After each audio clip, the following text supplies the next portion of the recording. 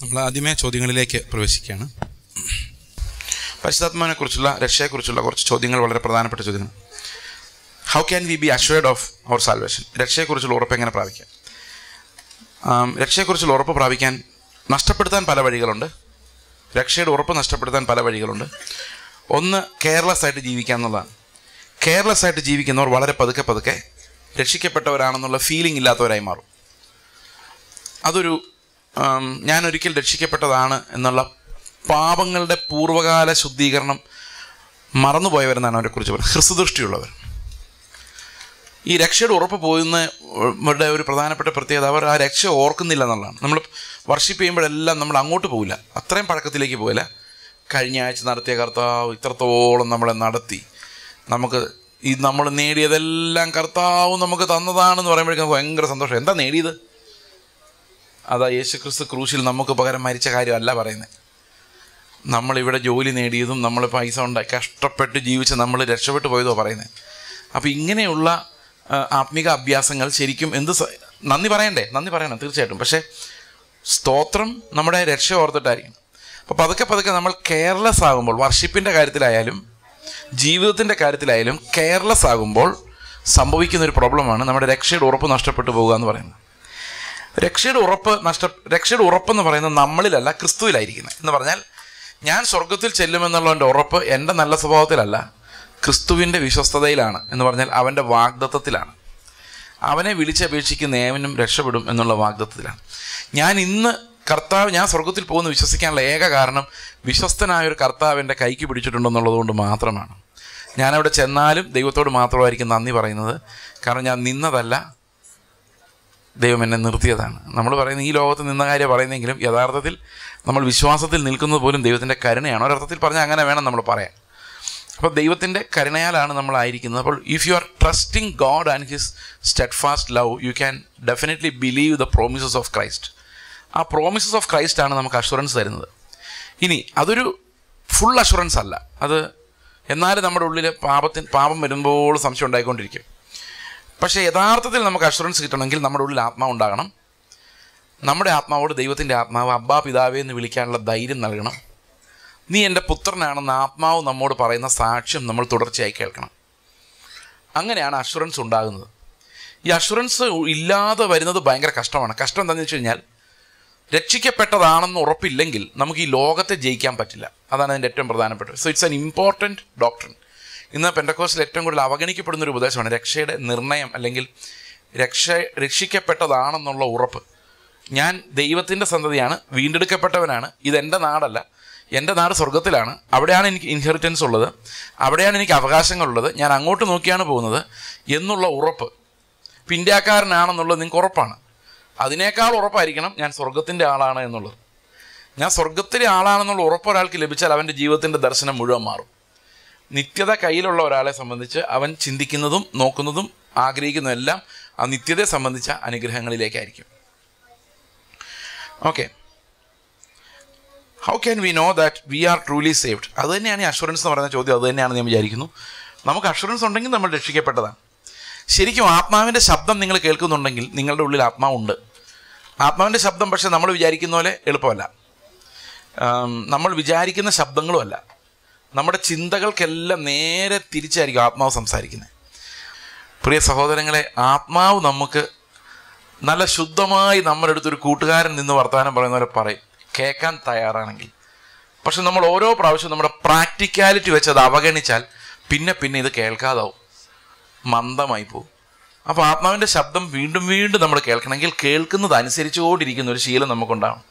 അപ്പോൾ ദൈവത്തിൻ്റെ ആത്മാവ് നമ്മളോട് ഇടപെടുന്നുണ്ടെങ്കിൽ ക്രിസ്തു എങ്ങനെ ആയിരിക്കുമായിരുന്നു എന്നുള്ള ഇടുക്ക് വഴിയിലേക്ക് നിങ്ങൾ തുടർച്ചയായി നടത്തപ്പെടുന്നുണ്ടെങ്കിൽ, ഇപ്പോൾ ഞാൻ നിങ്ങളോട് സംസാരിച്ചുകൊണ്ടിരുന്നപ്പോൾ നിങ്ങളോട് ആത്മാവ് എന്തെങ്കിലും ക്രിസ്തുവിനെ വെളിപ്പെടുത്തി തന്നിട്ടുണ്ടെങ്കിൽ അത് ആത്മാവിന് മാത്രമേ സാധിക്കുകയുള്ളൂ. യേശുവിനെ വെളിപ്പെടുത്താൻ ആത്മാവ് നിങ്ങളുടെ ഉള്ളിലുണ്ട് എന്നാണ് അർത്ഥം.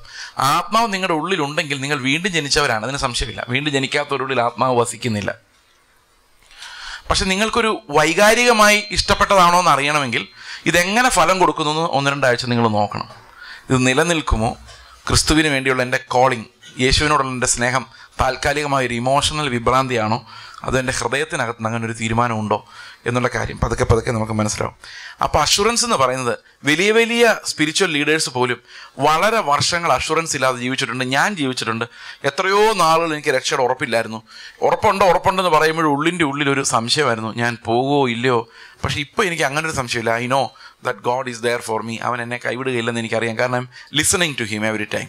എനിക്ക് അവൻ്റെ ശബ്ദം കേൾക്കാവുന്നത് കൊണ്ട് എനിക്ക് ഉറപ്പാണ്. അപ്പം നമ്മുടെ ഇന്ദ്രിയങ്ങൾ കൊണ്ടുള്ള ഒരു അഭ്യസനമുണ്ട്.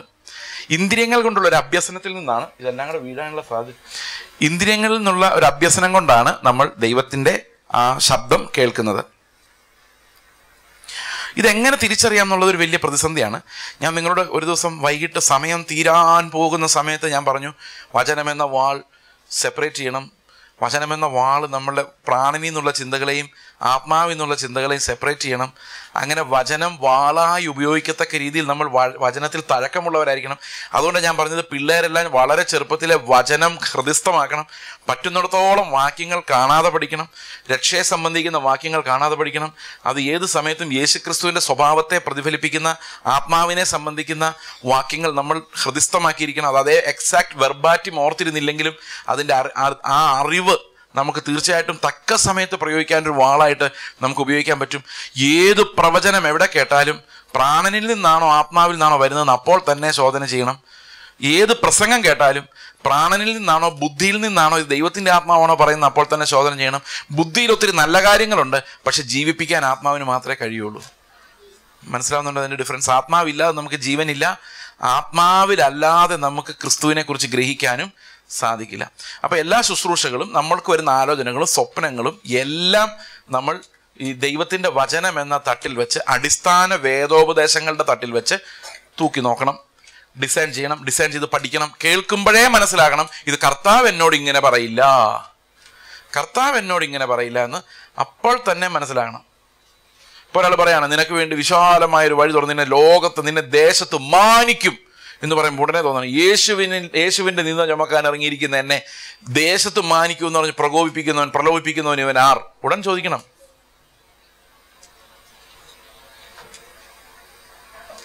അവൻ്റെ നിന്ദ ചുമക്കാൻ വിളിക്കപ്പെട്ടിരിക്കുന്ന, പാളയത്തിന് പുറത്ത് അവൻ്റെ നിന്ദ ചുമക്കാൻ വേണ്ടി വിളിക്കപ്പെട്ടിരിക്കുന്ന നമ്മളെ എന്തിനാ മാനിക്കുന്ന ദേശത്ത്? ഈ മാനിച്ചിട്ട് എന്നാ കാര്യം?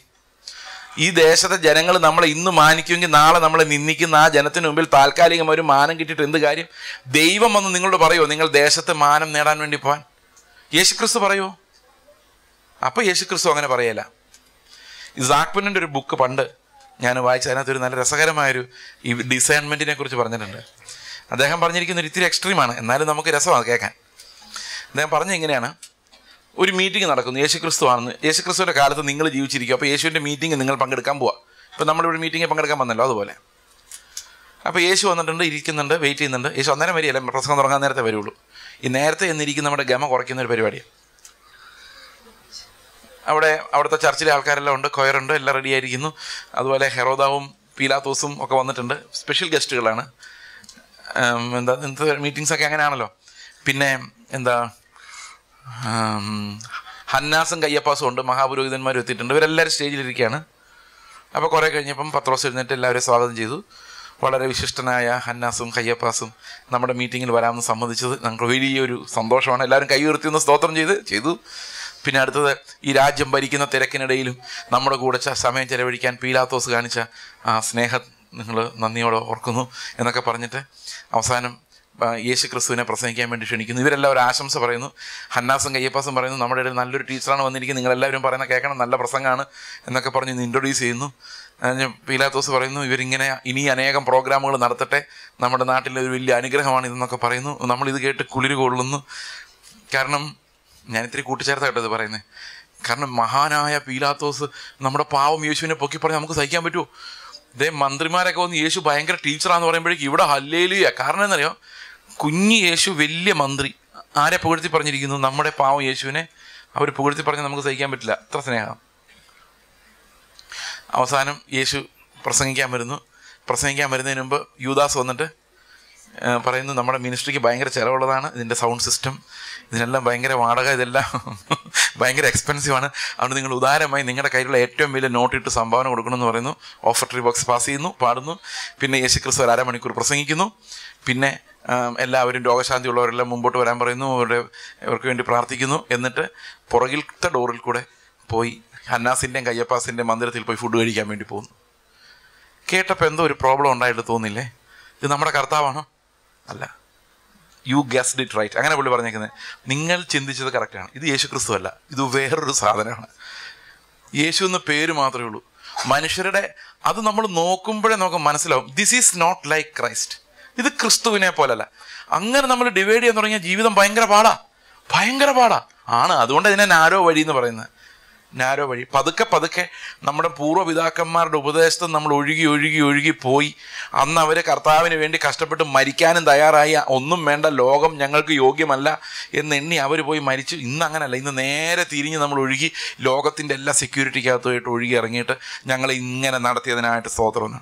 എൻ്റെ ഒരു മിഷണറി ഫ്രണ്ട് പറഞ്ഞാണ് കുംഭനാഡൈസേഷൻ ഇതിനെ വിളിക്കുന്നതെന്ന്. ഞാൻ ചോദിച്ചാൽ അതെന്താ സാധനം എന്ന് ചോദിച്ചാൽ പറഞ്ഞു, കർത്താവ് ആദ്യത്തെ തലമുറയോട് ചോദിച്ചു, നിങ്ങൾക്ക് അനുഗ്രഹം ഇവിടെ വേണോ അവിടെ വേണോ? ഇപ്പോൾ ദൈവത്തെ അനുസരിക്കുന്നവർക്കെല്ലാം അനുഗ്രഹമുണ്ട്. അവർ ഞങ്ങൾക്ക് മുകളിൽ മതി, ഇവിടെ ഒന്നും വേണ്ടെന്നു. ലോകം ഏതും യോഗ്യം അല്ല എനിക്കതാൽ, അല്ലേ? കാരണം അന്നത്തെ കാലത്തെ ആൾക്കാർക്ക് ലോകം യോഗ്യമായി തോന്നിയില്ല. അത് കിട്ടിയാലും വേണ്ടായിരുന്നു. മക്കൾ വന്നപ്പോൾ മക്കളോട് ചോദിച്ചു, ദൈവം നിനക്ക് ഇവിടെ വേണോ അവിടെ വേണോ? മക്കൾ പറഞ്ഞു ഇവിടെ മതി. എന്നാൽ പിന്നെ ഇവിടെ ആയിക്കോട്ടെ എന്ന് ചോദിച്ചു. ഇഷ്ടം പോലെ പണം, വീട്, സ്ഥലം, സൗകര്യം, വിദ്യാഭ്യാസം, ജോലി, സമൂഹത്തിലെ ആദരവ്, ബഹുമാനം. Okay, fine. സ്വർഗത്തെക്കുറിച്ച് ചോദിച്ചവരോട് ഒരാൾക്കും ഉറപ്പില്ല സ്വർഗത്തിൽ പോകുന്നു. ചർച്ചുകളിൽ പോയി ഞാൻ മടുക്കുമായിരുന്നു ചോദിച്ചിട്ട്. ഒരാൾ സ്വർഗത്തിൽ പോകുന്ന ഉറപ്പുള്ളൊരു കൈ പോക്കാനില്ല. അത് വിട്ടു. അത് പഴയ തലമുറയോടുകൂടി ആ ഉറപ്പൊക്കെ തീർന്നു. പുതിയ തലമുറയുടെ ഉറപ്പ് കർത്താവ് വിടുവിക്കും ബ്രദറെ എന്നാ. എവിടെ നിന്നാന്നറിയാൻ മേല. ഒരു കുരുക്കിൽ നിന്ന് അതിനേക്കാളും വലിയൊരു കുരുക്കിലേക്ക് വിടുവിക്കും. അപ്പോൾ ഈ ഒരു ഒഴുകിപ്പോക്ക്, കേട്ട ഉപദേശത്തിൽ നിൽക്കാൻ പറ്റാതെ ഒഴുകിപ്പോയത്, തലമുറകളായി ഒഴുകിപ്പോയത്, ഇനി ചർച്ച് ഓഫ് ഗോഡ് ആയിട്ട് തിരിച്ചു ചെല്ലണം. കേട്ടോ, മനസ്സിലായോ? ഈ ചർച്ച് ഓഫ് ഗോഡ് ആയിട്ട് തിരിച്ചു ചെല്ലണം. നമ്മുടെ ഇടയിൽ ഉണർവുണ്ടാവണം. നമ്മുടെ ഇടയിൽ കർത്താവ് ഉണ്ടെന്ന് ആൾക്കാർ പറയണം. ഞങ്ങൾ ക്രിസ്തുവിൻ്റെ ആൾക്കാരാണെന്ന് വേർതിരിക്കപ്പെടണം. ആ വേർതിരിക്കപ്പെടുന്നതിനാണ് വിശുദ്ധീകരണം എന്ന് പറയുന്നത്. When we R separated and when we belong to Christ, we will not be like others. നമ്മൾ ഇടുക്ക് വഴിയിലേക്ക് പോകും. എല്ലാ ചർച്ചകളും ഇടുക്ക് വഴിയിലേക്ക് വരില്ല. അതിന് തിരഞ്ഞെടുക്കപ്പെട്ട ആൾക്കാരുണ്ടാവും. അവർ മാത്രം ഇടുക്ക് വഴി പ്രവേശിക്കുകയുള്ളൂ. നിങ്ങൾ തിരഞ്ഞെടുക്കപ്പെട്ടിട്ടുണ്ടോ നിങ്ങളുടെ പ്രവൃത്തികളാണ് തെളിയിക്കുന്നത്.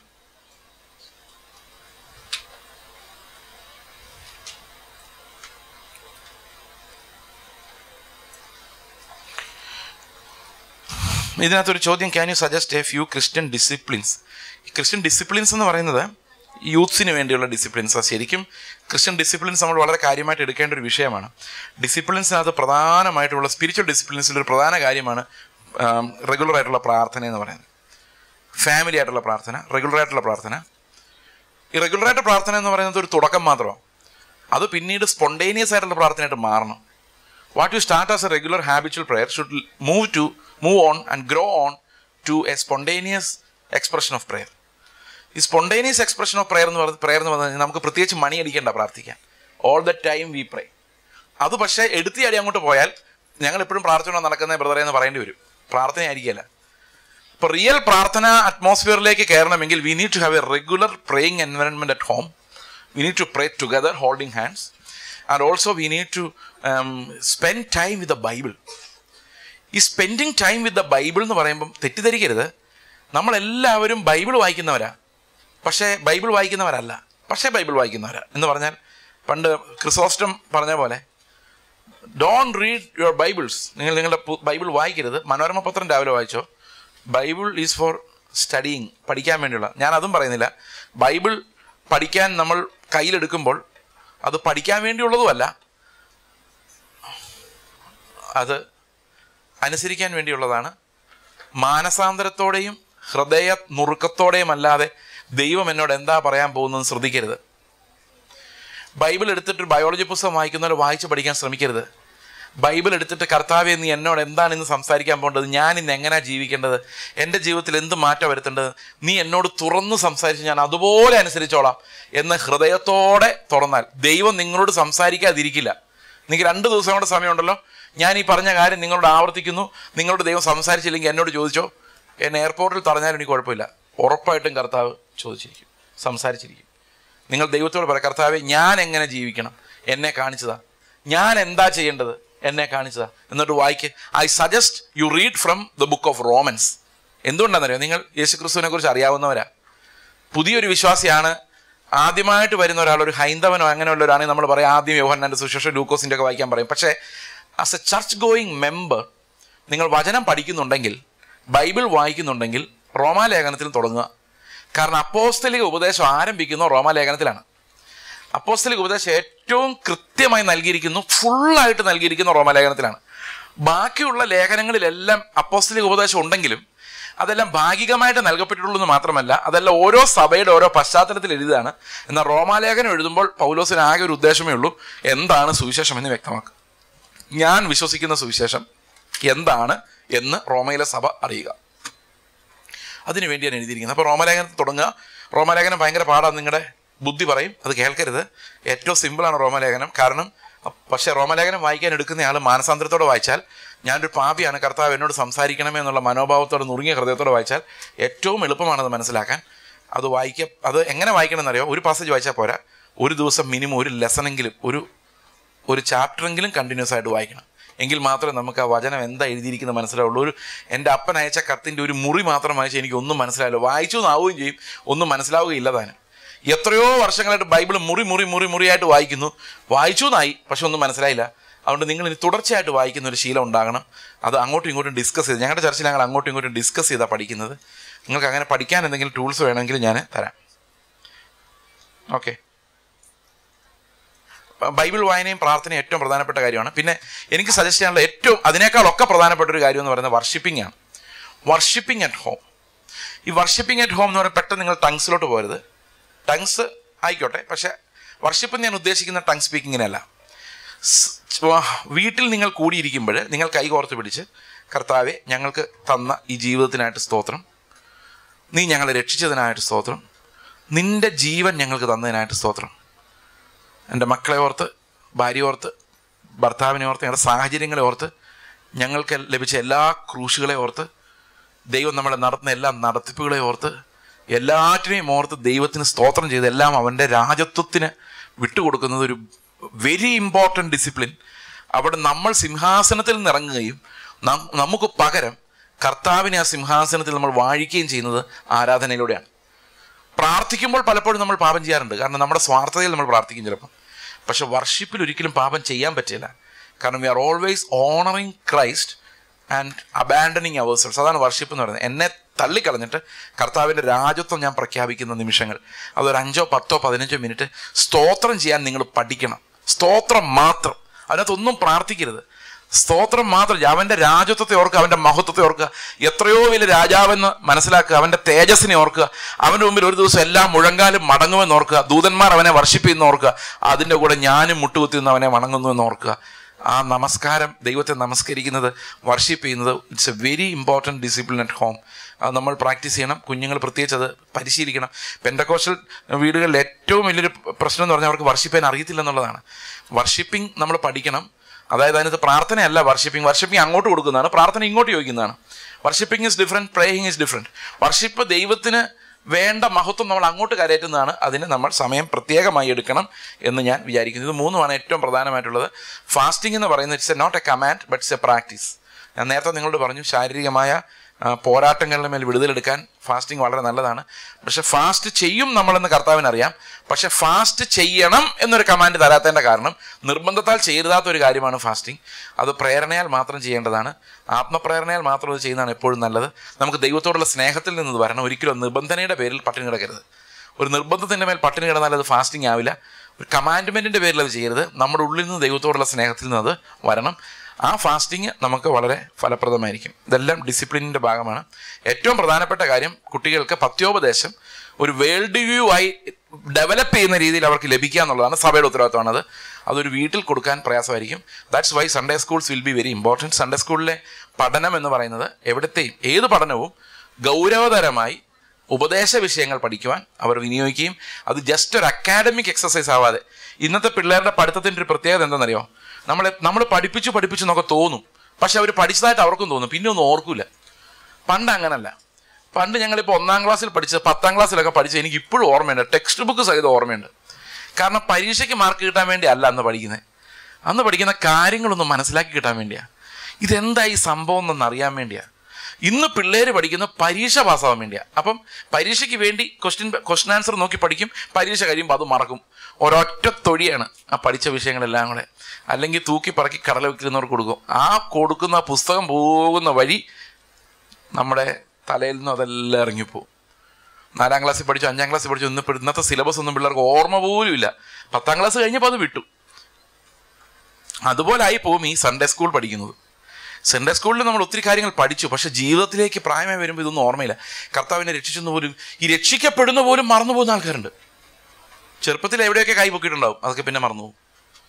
സോ ഇതിൻ്റെ പാടാണ് ഇത് ഓർത്തിരിക്കാനും പഠിക്കാനും പഠിച്ചത് വീണ്ടും വീണ്ടും ഉറപ്പിക്കാനും അതിന് മുകളിൽ ഡിസിപ്ലിൻസ് ആയിട്ട് ഇതൊക്കെ നമുക്ക് പറയാൻ പറ്റുള്ളൂ.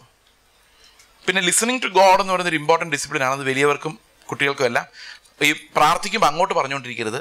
ഒരു 2 മിനിറ്റ് കർത്താവിന് ഇങ്ങോട്ട് പറയാനും തരണം, കൊടുക്കണം. കേട്ടോ ഞാൻ പറഞ്ഞത്? എന്തോ പ്രാർത്ഥിക്കുമ്പോൾ റേഡിയോ കർത്താവിൻ്റെ നേരത്തെ ഓൺ ചെയ്ത് വെച്ചിട്ട് ഇങ്ങോട്ടൊന്നും പറയാൻ പറ്റില്ല. റേഡിയോയുടെ പ്രത്യേകത എന്താ? കേൾക്കുന്നവൻ അങ്ങോട്ട് കേട്ടോണം. കർത്താവിൻ്റെ മുമ്പിലോട്ട് ഒരു വലിയ റേഡിയോ ഓൺ ചെയ്ത് വെച്ചിട്ട് എൻ്റെ ആവശ്യങ്ങളെല്ലാം കൂടെ പറഞ്ഞ് ഏൽപ്പിക്കുന്നതല്ല പ്രാർത്ഥന. Wait and listen to him. അവൻ നിങ്ങളോട് സംസാരിക്കാൻ താല്പര്യമുണ്ട്. ഓരോ പ്രാർത്ഥന വിഷയം കർത്താവിൻ്റെ സന്നിധിയിൽ വെച്ചിട്ടൊന്ന് വെയിറ്റ് ചെയ്ത് നോക്കി. God will speak to you. ഇതൊക്കെ ഒന്ന് പരിശീലിച്ച് നോക്കുക കേട്ടോ. ഇന്നും രണ്ട് ദിവസമുണ്ട്. 2 ദിവസം കൊണ്ട് പരിശീലിച്ചിട്ട് ഞാൻ പറഞ്ഞ സത്യം അല്ലെങ്കിൽ നിങ്ങൾക്ക് എന്നോട് ചോദിക്കാം. ഓക്കെ, ശനിയാഴ്ച വൈകിട്ട്. ഓക്കെ,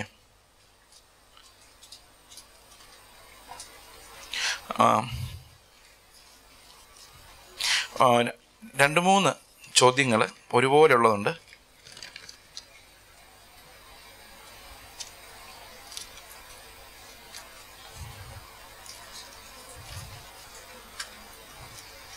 ഓക്കെ, പരിശുദ്ധാത്മാവിനെ കുറിച്ചുള്ള അടുത്ത ചോദ്യം. Do we receive the holy spirit at the time of accepting Jesus Christ as our personal Xavier or do we then ടാരി for the holy spirit? അതായത് ദൈവത്തിൻ്റെ ആത്മാവ് നമുക്ക് ലഭിച്ചില്ലെങ്കിൽ നമുക്ക് ഒരിക്കലും രക്ഷിക്കപ്പെടാൻ സാധിക്കില്ല. അതൊരു പരമാർത്ഥമാണ്. കാരണം രക്ഷിക്കപ്പെടണമെന്ന് തോന്നുന്നത് തന്നെ, ഗോഡ്ലി ആയിട്ടുള്ള റിപ്പൻറ്റൻസ് നമ്മളിൽ ഉണ്ടാക്കുന്നത് തന്നെ ദൈവത്തിൻ്റെ ആത്മാവാണ്. പാപബോധം വരുത്തുകയും ഞാൻ നിസ്സഹായനാണെന്ന് മനസ്സിലാക്കുകയും കർത്താവെ നിന്നെ എനിക്ക് വേണമെന്ന് തോന്നിപ്പിക്കുകയും ചെയ്യുന്ന ദൈവത്തിൻ്റെ ആത്മാവാണ്. ആ ദൈവത്തിൻ്റെ ആത്മാവ് അന്ന് നമുക്ക് ലഭിക്കുന്നത് ദൈവത്തിൻ്റെ ആത്മാവിൻ്റെ ആദ്യ ദാനമാണ്. ഈ ആദ്യ ദാനം കിട്ടിയ എല്ലാവരിലും എന്തുണ്ട്? Indwelling of the holy spirit ഉണ്ട്. ആത്മാവ് അവരിൽ വസിക്കുന്നുണ്ട്. ആത്മാവ് അവരെ ക്രിസ്തുവിൻ്റെ പെർഫെക്ഷനിലേക്ക് നടത്തുന്നുണ്ട്. കാരണം പെന്തക്കോസ്റ്റൽ എക്സ്പീരിയൻസ് ഉണ്ടാകുന്ന 20-ാം നൂറ്റാണ്ടിലെ ആദ്യ ജനുവരി 1901 ജനുവരി 1-നാണ് ബഥേൽ ബൈബിൾ കോളേജ് ടൊപ്പേക്ക കൻസാസ് അമേരിക്കയിൽ ആദ്യമായിട്ട് അന്യഭാഷ പറയുന്നത്. പക്ഷെ നമുക്കറിയാം ഇന്ത്യയിൽ വന്ന മിഷണറിമാർ, CT സ്റ്റഡിനെ പോലുള്ളവർ, അനേകം മിഷണറിമാർ ഇതിന് മുമ്പ് ജീവിച്ചിട്ടുണ്ട്. In the modern times they did not speak in tongues but they died for Christ. Every day lived A holy life. അവർ കർത്താവിൽ വിശുദ്ധ ജീവിതം നയിക്കുകയും സാങ്ക്ടിഫൈഡ് ലൈഫ് ജീവിക്കുകയും ഇൻഡെല്ലിംഗ് ഓഫ് ദ സ്പിരിറ്റ് എക്സ്പീരിയൻസ് ഉള്ള അനേകം ആളുകൾ. ആൻഡ്രൂ മുറയൊക്കെ പിന്നീട് ടങ്സ് പറഞ്ഞിട്ടുണ്ടാവുമോ എന്ന് എനിക്കറിയില്ല. പക്ഷേ even before that he was living in Christ and Christ in him. അവരുടെ പുസ്തകങ്ങളൊക്കെ വായിച്ചു നോക്കി നമുക്കറിയാം. റിഫോർമേഷൻ കാലത്തുള്ള വിശുദ്ധന്മാർ, അതുപോലെ പ്യൂരിറ്റൻസ്, അമേരിക്കയിലും ഇംഗ്ലണ്ടിലും ഉണ്ടായിരുന്ന ഇംഗ്ലണ്ടിൽ നിന്ന് പ്യൂരിറ്റൻസ്, അവർ ക്രിസ്തുവിന് വേണ്ടി മാത്രം ജീവിച്ച കുറേ ആളുകൾ, അങ്ങനെ അനേകം ആളുകൾ without speaking the tongues they felt the indwelling of the spirit of God. പക്ഷേ നമ്മൾ ആത്മാവിൻ്റെ കൃപാവരങ്ങൾക്ക് വേണ്ടി, ആത്മാവിൻ്റെ കണ്ടിന്യൂസ് നിറവിന് വേണ്ടി, ആത്മാവിൻ്റെ ഒരു നെക്സ്റ്റ് എക്സ്പീരിയൻസിന് വേണ്ടിയാണ് ഈ കാത്തിരിപ്പ് നടത്തുന്നത്. I prefer waiting for experiences of the holy spirit. അത് നിങ്ങൾ കാത്തിരിക്കുക, പ്രാർത്ഥിക്കുക. ഞാൻ അന്യഭാഷ പ്രാപിച്ചത് കാത്തിരുന്നല്ല, പരിശുദ്ധാത്മാവിനെ കുറിച്ചുള്ളൊരു പ്രസംഗം കേട്ടുകൊണ്ടിരുന്നപ്പോഴാണ്. അദ്ദേഹം എന്നെപ്പോലെ വളരെ സോഫ്റ്റായിട്ട് ആത്മാവിനെക്കുറിച്ച് സംസാരിച്ചുകൊണ്ട് ഇങ്ങനെ ഇരിക്കുമ്പോഴാണ് എനിക്ക് ടങ്സ് എക്സ്പീരിയൻസ് ഉണ്ടാകുന്നത്. That was in 1997 October 10. 1997 October 10. ഈ ടങ്സ് എക്സ്പീരിയൻസ് പറഞ്ഞാൽ എനിക്ക് എന്താ പറയുന്നത്, എൻ്റെ എക്സ്പീരിയൻസിന് ഇത്തിരി സ്ട്രേഞ്ച് ആയിട്ടുള്ള ഒത്തിരി കാര്യങ്ങൾ എനിക്ക് ഫീൽ ചെയ്തിട്ടുണ്ട്. ഈ ഡിമോണിക് ആക്ടിവിറ്റി ഉള്ള ആളുകൾക്ക് വേണ്ടി ഒരു ലേഡിക്ക് വേണ്ടി ഒരിക്കൽ പ്രാർത്ഥിക്കുമ്പോൾ സോ ദറ്റ് മലയാളം സ്ക്രിപ്റ്റിൽ ഈ ടങ്സ് എൻ്റെ മുമ്പിൽ ഭിത്തിയിൽ ഇങ്ങനെ എഴുതി വന്നിട്ടുണ്ട്. ഞാനത് വായിച്ചുകൊണ്ടിരിക്കുമ്പോഴാണ് ഈ ഈ ഡിമോണിക് ആക്ടിവിറ്റി വെളിപ്പെട്ട് വരുന്നത്. അങ്ങനെയൊക്കെയുള്ള അനേകം അനുഭവങ്ങൾ ഈ ടങ് സ്പീക്കിംഗ്. സോ ദർസ് a lot of things that you do when you have the tongues experience. അത് എനിക്ക് തോന്നുന്നു എല്ലാവരും ഈ spiritual further blessings of the spirit, അങ്ങനെയാണ് നമ്മൾ അതിന് ആദ്യം പറഞ്ഞുകൊണ്ടിരുന്നത്. ലാറ്ററൽ റെയിൻ എന്നൊക്കെയാണ് പറഞ്ഞുകൊണ്ടിരുന്നത്, പിന്മഴ എന്നൊക്കെ പറഞ്ഞ ഒരു further experience of the spirit എല്ലാവരും കാത്തിരിക്കുന്നത്. അവരുടെ പേഴ്സണൽ എഡിഫിക്കേഷന് വളരെ പ്രയോജനകരമാണ്. കൃപാവരങ്ങളിലൂടെയാണ് നാം പരസ്പരം ശുശ്രൂഷിക്കേണ്ടത്.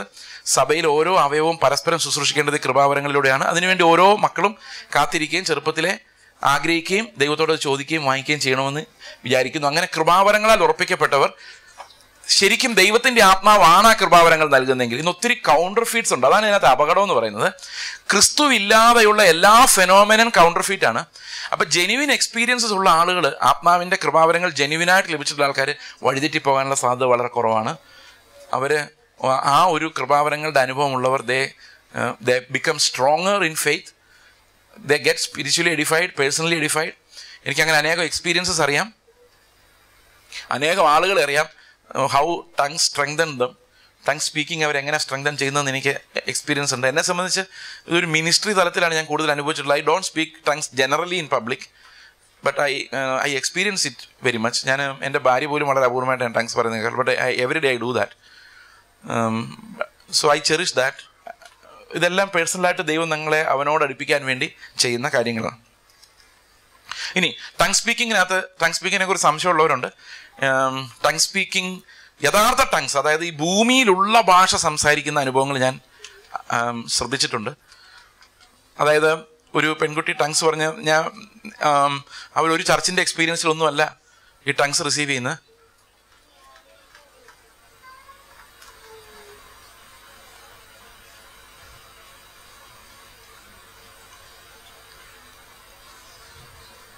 അപ്പോൾ അവരെ വളരെ റാഡിക്കലായിട്ട് യേശുവിനെ ഫോളോ ചെയ്യുന്ന ആൾക്കാരാണ്. അപ്പോൾ ഒരു ദിവസം എനിക്കൊരു വാട്സാപ്പിലൊരു മെസ്സേജ് അയച്ചു. അവർ പറഞ്ഞു എനിക്ക് കർത്താവ് ഇങ്ങനെ പാട്ടുകൾ തരും.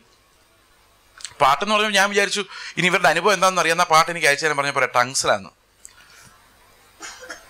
പക്ഷെ അവരുടെ ഫെയ്ത്ത് ഭയങ്കര സ്ട്രോങ് എന്ന് പറഞ്ഞാൽ കർത്താവിന് വേണ്ടി മരിക്കാൻ അവർക്ക് ഒരു സങ്കടമില്ല, എന്ത് നഷ്ടപ്പെടുത്താനും സങ്കടമില്ല. ഉപദേശം സോളിഡ്ലി ഓൺ ക്രൈസ്റ്റാണ്. അപ്പോൾ ഒരു ദിവസം എനിക്കിങ്ങനെ എഴുതി ടങ്സ് എന്തായി പറയുന്നതെന്ന് അറിയാൻ പുള്ളിക്കാരിക്ക് ആകാംക്ഷ ഉണ്ടായിട്ട് ഈ വാക്കുകളെല്ലാം കൂടെ ഓരോ വാക്കെടുത്ത് പുള്ളിക്കാരി ഗൂഗിൾ ചെയ്ത് നോക്കിയപ്പം കുറേ വാക്കുകളുടെ അർത്ഥം അതെനിക്ക് അയച്ചു തന്നിട്ടുണ്ട്. എല്ലാം ബൈബിളിലെ വാക്കുകളാണ്, ലാറ്റിൻ ആൻഡ് എബ്രായ പദങ്ങളായി പറയുന്നത്. അത് എന്നോട് ചോദിക്കുക, ഈ പദങ്ങളെല്ലാം എന്തിനാണ് ഞാനിങ്ങനെ പറയുന്നത്? ഇത് തമ്മിലൊരു കണക്ഷൻ കാണുന്നില്ല. ഇതെങ്ങനെ ദൈവം എന്തിനാണ് എനിക്ക് തരുന്നതെന്ന് എനിക്കൊന്നും മനസ്സിലാകുന്നില്ല. ഇതെന്താ ഞാനിങ്ങനെ പറയുന്നത്? അപ്പോൾ ഞാൻ പറഞ്ഞു ഒരു ഇൻ്റർപ്രറ്റർ വരുമ്പം അതെന്താണെന്ന് മനസ്സിലാവുള്ളായിരിക്കാം. ഇപ്പോൾ പറയുന്നു സ്വയം എഡിഫൈഡ് ആകുന്നത്, എങ്ങനെ എഡിഫൈഡ് ആകുന്ന ഒരു പക്ഷേ സഹോദരിക്ക് മനസ്സിലാവുന്നുണ്ടാവില്ല. അപ്പോൾ അവരുടെ ലൈഫും കൂടെ കണ്ടിട്ടാണ് ഞാനിത് പറയുന്നത്. So experiences are there definitely. പക്ഷേ ഇന്ന് പെൻഡക്കോസ്റ്റിൽ സംഭവിക്കുന്ന ഒരു അപകടം എന്ന് പറയുന്നത് ഇതൊരു നിർബന്ധം പോലെ കിടക്കുന്നുണ്ട്. ഒത്തിരി കൗണ്ടർ ഫിറ്റ് ഇതിനകത്ത് വരുന്നു എന്നുള്ളതാണ്. ഡ്രം അടിച്ച് മൂപ്പിച്ച് കൺട്രോൾ വിടുക, അങ്ങനത്തെ ഒരു പരിപാടിക്ക് നിങ്ങൾ ഇരുന്ന് കൊടുക്കരുതെന്നാണ് എൻ്റെ വിനീതമായ അഭിപ്രായം. If you are caught by a false spirit, it will be very difficult to exorcise that away. ക്രിസ്തുവിനോടുള്ള അദ്യമമായ ഭക്തിയിലും സ്നേഹത്തിലും റിപ്പൻറ്റൻസിലും കർത്താവിന് വേണ്ടി അന്വേഷിക്കുന്നവരിലല്ലാതെ ആത്മാവ് വ്യാപരിക്കില്ല. കേൾപ്പാൻ ചെവിയുള്ളവൻ കേൾക്കട്ടെ. അപ്പോൾ ഇൻഡ്വെല്ലിങ് അതിനു മുമ്പേ ആരംഭിക്കും, തീർച്ചയായിട്ടും ആരംഭിക്കും. ചിലർക്ക് ടങ്സ് കിട്ടാൻ വളരെ വർഷങ്ങൾ കാത്തിരിക്കേണ്ടി വരാറുണ്ട്. അപ്പോഴെല്ലാം അവർ ആത്മാവ് ഇൻഡ്വെല്ല് ചെയ്യുന്നുണ്ട്, അവർ ദൈവത്തിൻ്റെ മക്കളുമാണ്. Okay. I am sinning. Sometimes I still sin. Will God forgive? How can I be forgiven? ഞാൻ ഇതിനൊരു എക്സാമ്പിൾ പറയാം. ഈ പാപങ്ങൾ നമ്മൾ ആദ്യം കണ്ടു, ഇതിൻ്റെ പഴം, മരം, വേര്. ഞാൻ പാപം ചെയ്തുകൊണ്ടിരിക്കുന്നു എന്ന് ഈ കുട്ടിയോ കുട്ടനോ അപ്പനോ അമ്മയോ ആരോ ആയിക്കട്ടെ ഇത് എഴുതിയ ആള് തീർച്ചയായിട്ടും ഉദ്ദേശിച്ചത് അതിൻ്റെ ഫലത്തെക്കുറിച്ചാണെന്ന് എനിക്ക് നല്ല ബോധ്യമുണ്ട്. അവർ ചോദിക്കുന്നത്, ഞാൻ ഇങ്ങനൊരു ഫലം എന്നിൽ നിന്ന് വന്നു, ദൈവം എന്നോട് ഫോർഗീവ് ചെയ്യുമോ? അപ്പം എപ്പോഴും പാപത്തെക്കുറിച്ച് ചിന്തിക്കുന്നത് അതിൻ്റെ വേരായിട്ടല്ല, മരമായിട്ടല്ല, പിന്നെ അതിൻ്റെ ഫലമായിട്ടാണ്. നമ്മുടെ ഒരു ടെൻഡൻസിയാണ് അതിക്രമങ്ങളെ മാത്രം നമ്മൾ പാപമായിട്ട് കാണുന്നുള്ളൂ, നമ്മുടെ പ്രകൃതത്തെ പാപമായി കാണുന്നില്ല. പ്രിയ മകനെ, മകളെ, സഹോദര, സഹോദരി, ആരാ എഴുതിയെന്നറിയാമല്ലോ, അവരോട് പറയാണ്, നീ ചെയ്ത പാപമല്ല പ്രശ്നം, അതിനേക്കാളും ഭയങ്കര ഗുരുതരമായ പാപമാണ് നീയേ പാപിയാന്നുള്ളത്. First accept that there is no good in me. It's not that I sinned. I am naturally a sinner. My nature is a sinful nature and I produce no good thing in me. അതാണ് പ്രശ്നം. ഈ ഫലം മാത്രമല്ല പ്രശ്നം, ഫലം പുറപ്പെടുമ്പോൾ അതിൻ്റെ അർത്ഥം പാപം നല്ല മാച്ചുവറായിട്ട് അകത്തിരിക്കുക എന്നർത്ഥം. ഫലം വരുന്നപ്പോഴെന്നറിയോ? ഹൃദയം നിറഞ്ഞ് കവിഞ്ഞ്. അപ്പോൾ ആ തോട്ട്സ് ഇങ്ങനെ നിറഞ്ഞ് കവിഞ്ഞ മരം നല്ല സ്ട്രോങ് ആയിട്ട് നിൽക്കുമ്പോഴേ പഴം വെള്ളിട്ടിരുന്നത്. അയ്യോ, പഴം വന്നത് ദൈവം ക്ഷമിക്കുമെന്ന് ചോദിച്ചിട്ട് കാര്യമില്ല. മരത്തോട് തന്നെ ക്ഷമിക്കാൻ പറ്റില്ല, നിന്നോട് തന്നെ ക്ഷമിക്കാൻ പറ്റാത്ത അവസ്ഥയിലായിരുന്നു. പക്ഷേ ദൈവം രണ്ടും കൽപ്പിച്ച് അങ്ങ് ക്ഷമിക്കുന്നത് എങ്ങനെയാണെന്ന് ഞാൻ പറഞ്ഞുതരാം. ഒരു എക്സാമ്പിൾ. ഇത് നമ്മുടെ പാപത്തിൻ്റെ അവസ്ഥയായിട്ടൊന്ന് ആലോചിച്ച് നോക്കിയേ. ലക്ഷണങ്ങൾ പൂർണ്ണമായിട്ട് നമ്മളിൽ നിന്ന് വിട്ടുപോകാൻ കുറേ നാളെടുക്കും. പക്ഷെ നമ്മൾ ക്രിസ്തുവിനോട് കൂടെ മരിച്ചു എന്നുള്ളതൊരു സത്യമായി നമ്മൾ ഏറ്റെടുത്തിട്ടുണ്ടെങ്കിൽ ആൻറ്റിബയോട്ടിക് വർക്ക് ചെയ്യുന്നുണ്ട്. എന്തിനാ അത് കൊന്നുകൊണ്ടിരിക്കുന്നറിയോ? ഈ മരത്തിൻ്റെ നല്ല മർമ്മത്ത് മരിക്കാനുള്ള കുത്തിവയ്പ്പ് നടന്നിട്ടുണ്ട്. മനസ്സിലാവുന്നുണ്ടോ ഞാൻ പറയുന്നത്? മനസ്സിലായോ? അപ്പോൾ പതുക്കെ പതുക്കെ എന്ത് ചെയ്യും? ഈ മരം ഫലം പുറപ്പെടുവിക്കുന്നത് നിർത്തും, ഇലകൾ ഉണങ്ങും, വേര് മണ്ണിൽ നിന്ന് പറയാൻ തുടങ്ങും. ഉണങ്ങിക്കഴിഞ്ഞാൽ വേര് മണ്ണിൽ നിന്ന് പറയും, അല്ലേ? പതുക്കെ പതുക്കെ ഈ മരം ഇല്ലാതായി പോകും. ഏത് മരമാ? പാപത്തിന്. അപ്പോൾ ദൈവത്തിൻ്റെ ഡിസിപ്ലിനിൽ ഇരിക്കുന്ന ഒരാൾക്ക് ഒക്കേഷണലി ഒരു വീഴ്ച വരുമ്പോഴും അവൻ ചാടി എഴുന്നേറ്റ് പെടഞ്ഞെഴുന്നേറ്റ് കർത്താവെ ക്ഷമിക്കണേ എന്ന് പറഞ്ഞ് അവൻ പിന്നെയും ആ മരണത്തെ വീണ്ടും വീണ്ടും പ്രസ്താവിക്കുന്നുണ്ട്. ദ ക്രോസ് എന്ന പ്രിൻസിപ്പിൾ അവനിൽ വർക്ക് ചെയ്യുന്നത് കൊണ്ട് God nose one day he will be like Christ. അതുകൊണ്ട് അവൻ്റെ പാപപ്രവൃത്തികളിൽ ഇടയ്ക്കിടയ്ക്ക് വരുന്ന ചെറിയ പനിയോട് ഡോക്ടർ ക്ഷമിക്കുന്നു. ഇപ്പോൾ ഒരു നിപ്പ രോഗി ഹോസ്പിറ്റൽ അഡ്മിറ്റാണ്.